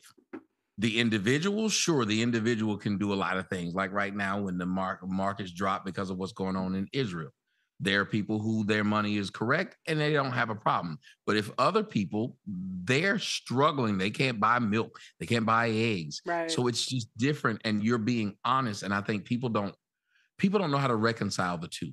They don't understand that you can be honest about your situation and their situation and the two not look alike. And I'm with you on that. When it comes to what I see as the future, I am very afraid because I don't see more and more people wanting to get married and more people wanting to do something stable. I see fewer and fewer people wanting to get married and fewer people wanting to do something stable. I don't know if you saw the video that I sent out where the girl was talking about the plan B and letting the guy skeet in her. And I kept thinking, You saw that video? This is crazy. And Yeah, she's yeah, sitting there and it's like, no one finds this problematic. The mother who smothered her child because she no longer wanted to be a mom, and the judge let her off, and she's a free woman now. So basically what he's saying is abortion can happen 8 months after birth. Weird thought, but it worked. And I think that once the ball has went down the hill, the snowball has went down the hill, I don't know if anybody can stand in front of it and pull a Sonny Bono because, well, Sonny didn't live. He hit a tree and he dead. So I think that's what's going to happen. Most of us who stand in front of that ball is just going to get ran over. I think that something dramatic has to happen to change the course of history, because right now the course of history says everybody feels like they can live without each other. They don't feel like there's a need for community, a need for family, a need for any type of unity amongst a group. And when you do that, if everybody feels like I can survive on my own, I'm an island, it's not going to get better. They're pushing people to feel like Angel Reese. She put out a video, a text or whatever it was, Instagram, and she said, she's the Bayou Barbie when she looks like Sid the Sloth, but she calls herself the Bayou Barbie. And she said, which is funny because we're talking about cultural appropriation and Barbie's a white girl. But anyway, she said, what name should I be called when I go to Chicago? Because that's where she got drafted. Mm-hmm. Mind you, she hasn't played a second of basketball in the WNBA, not 1 second. Yet Caitlin stays on what I do on the court is what I'm supposed to be known for, not me dressing up a certain way when I'm not on the court and not all this other stuff. Well, Caitlin is overlooked. Yeah, because the character is rewarded. Yeah, especially with women, because media, because media is really the only way they'll make money. They're not going to make that much in the WNBA. So it's either sex or media. Yeah, and everybody's mad because when you looked at what happened with Caitlin, her contract is for $76,000 a year. And a lot of people are saying, well, that's good for a part-time job because, you know, they only play 3 months a year. But the eyes in which she's bringing, the fact that she's sold out a game before she's played a game, she should get paid more than that. But they're saying, well, what about the black girls? What about Angela Williams and all this? I was like, no one knows these chicks. If Angela Williams walked in my house right now, I would think she's here to deliver some more food from Instacart. I don't know this woman. So it's a thing. Michael Jordan was Michael Jordan. He made the NBA at that point.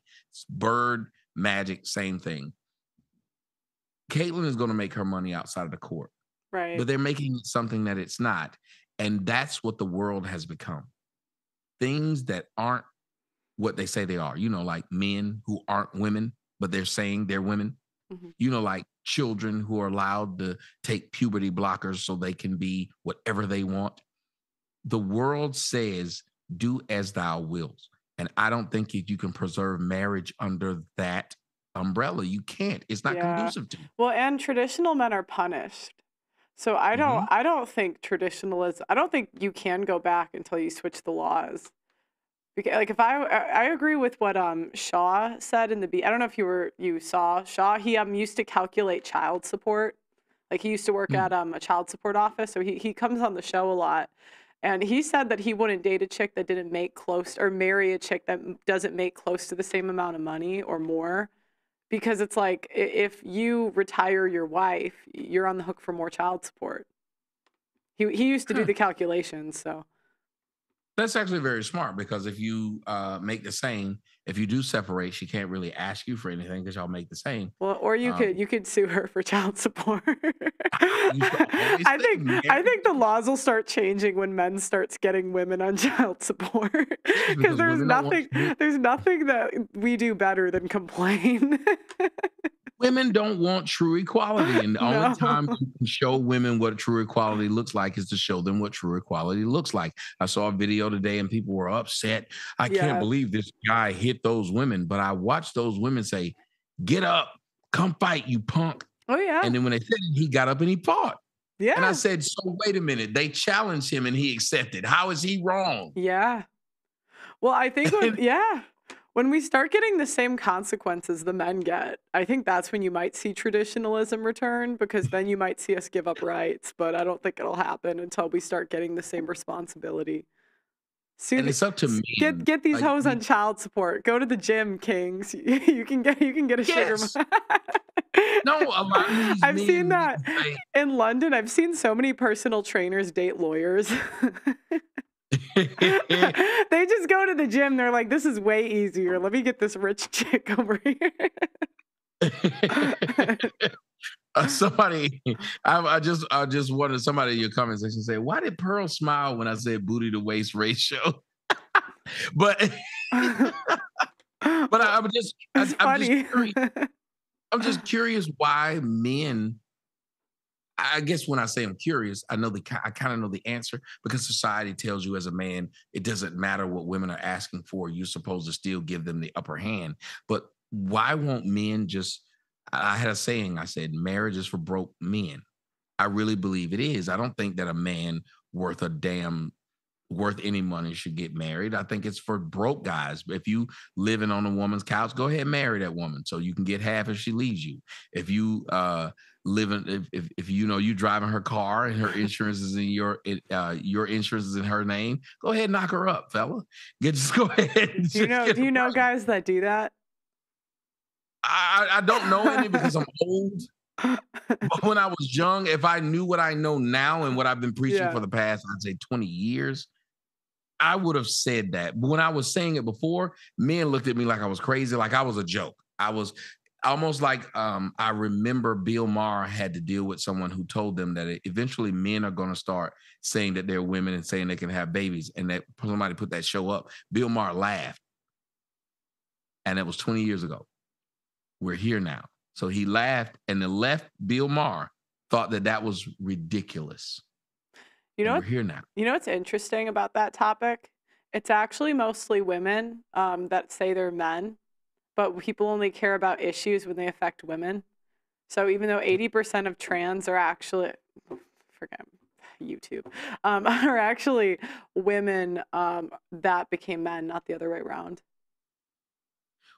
Well, because they only celebrate the effeminization of men. They can't celebrate the masculinization of women. Because if the society is trying to destroy masculinity, it doesn't want to see masculinity in any form. Right.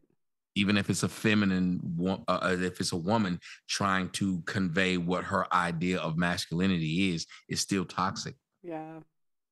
Well, it's interesting because people care so much about the trans issue with sports for women, which I agree, but I think it's interesting because when women invade male spaces, no one cares. Like, I guess bars used to be for men.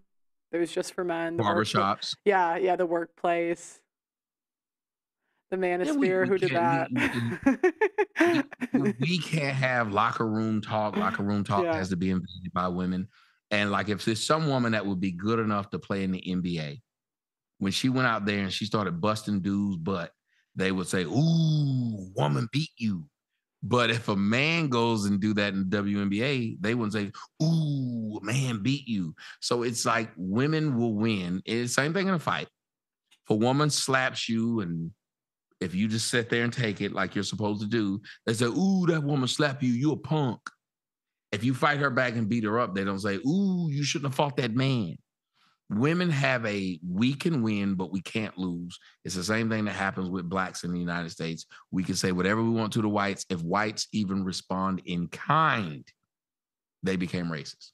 Yeah. Just in kind. Yeah. What you said, I just repeated back. You're racist. You're supposed to allow me. It's the equivalent of a child hitting an adult. The child's supposed to be able to hit the adult can't hit the child. The wolf is supposed to be able to howl at the moon. Damn if the moon howl at the wolf.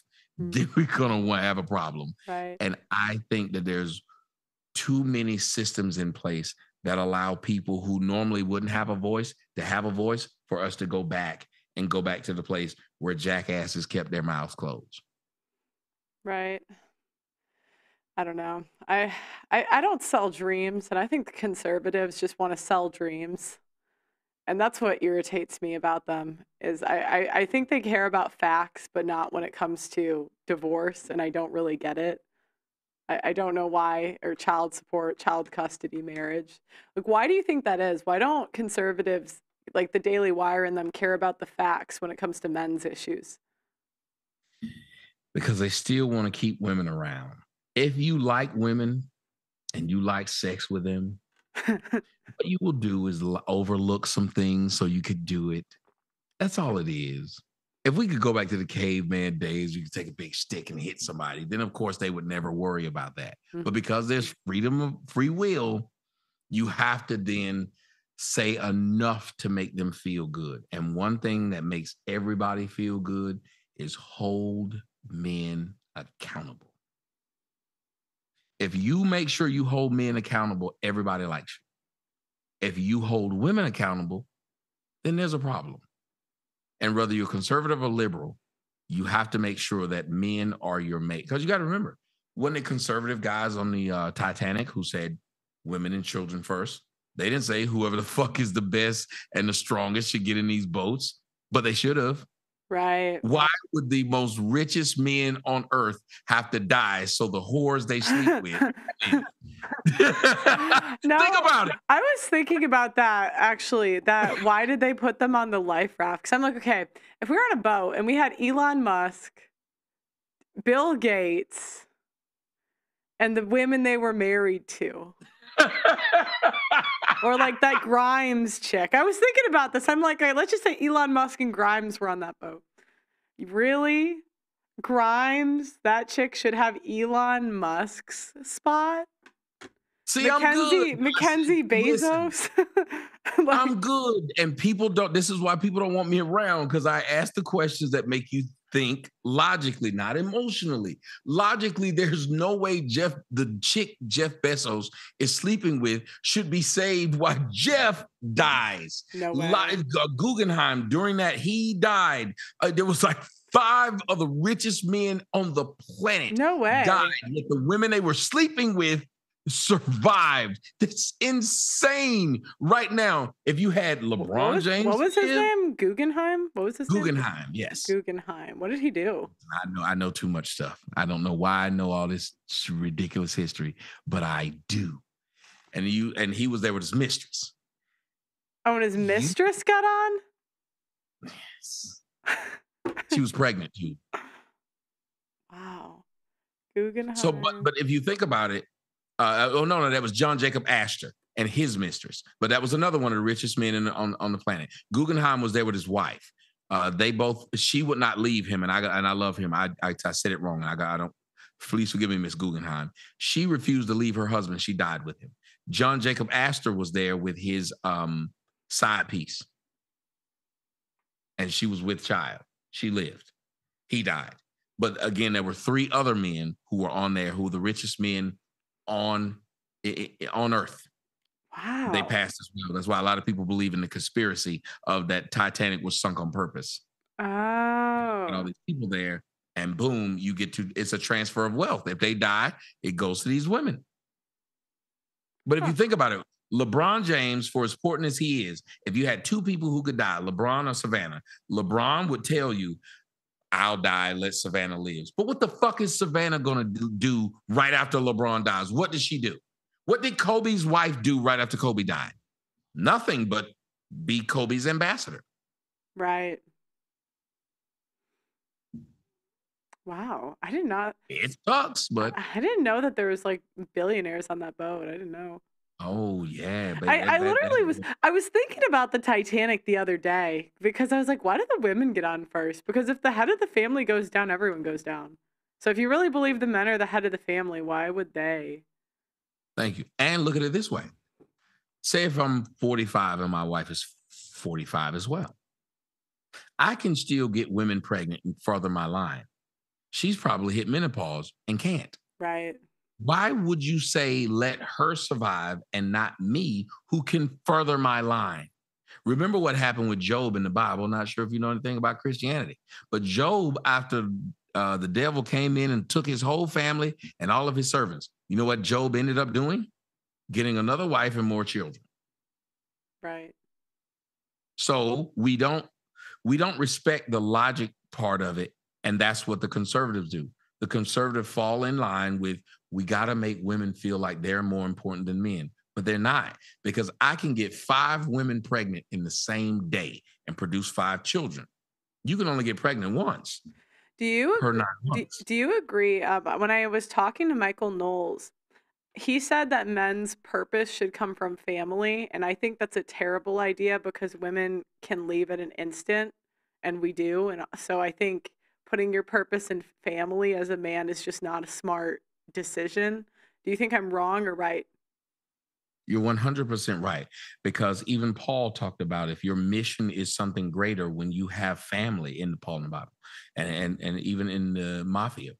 If your mission is something greater, having family and children leaves you compromised. Right. Whatever your mission is, I can just go and pick up your family and kids and hold them hostage. I can stop your mission in life by holding that which you love dear. If you don't have that, then I can't stop you from achieving your goal. Whenever someone says family is most important, that's saying that your job is to take care of someone and to be selfless instead of selfish. And we tell men to be selfless, and we never tell women to be selfless. Women are allowed to be selfish. If you look at most of the things that women that they advocate for, it's only for them. Abortion literally kills a child, and takes a man's decision, whether he wants to have it or not, out of the equation. It says what she wants is important. Nobody else. Even a life. Name the thing that women advocate for that actually helps build a community. Nothing. Nothing. No, I can tell you Everything nothing. they advocate for builds themselves and typically hurts everybody else in the process. Mhm. Now, I don't mean to sound like this male chauvinist, but logic actually sounds like a male chauvinist because men are more logical. If women were as logical as men, we wouldn't even have this thing called women and children first. And I tell people about the whole women and children first. They need to look into that a little bit deeper. When it says women and children first, it's even saying women are more important than the children. And how did that happen? But again, you see these women are able to, a woman's right to choose is to destroy a child. But if you're 3 months pregnant and I push you down while I'm robbing a bank, you know what, and you lose your baby, you know what they'll charge me with? Murder. Right. But how?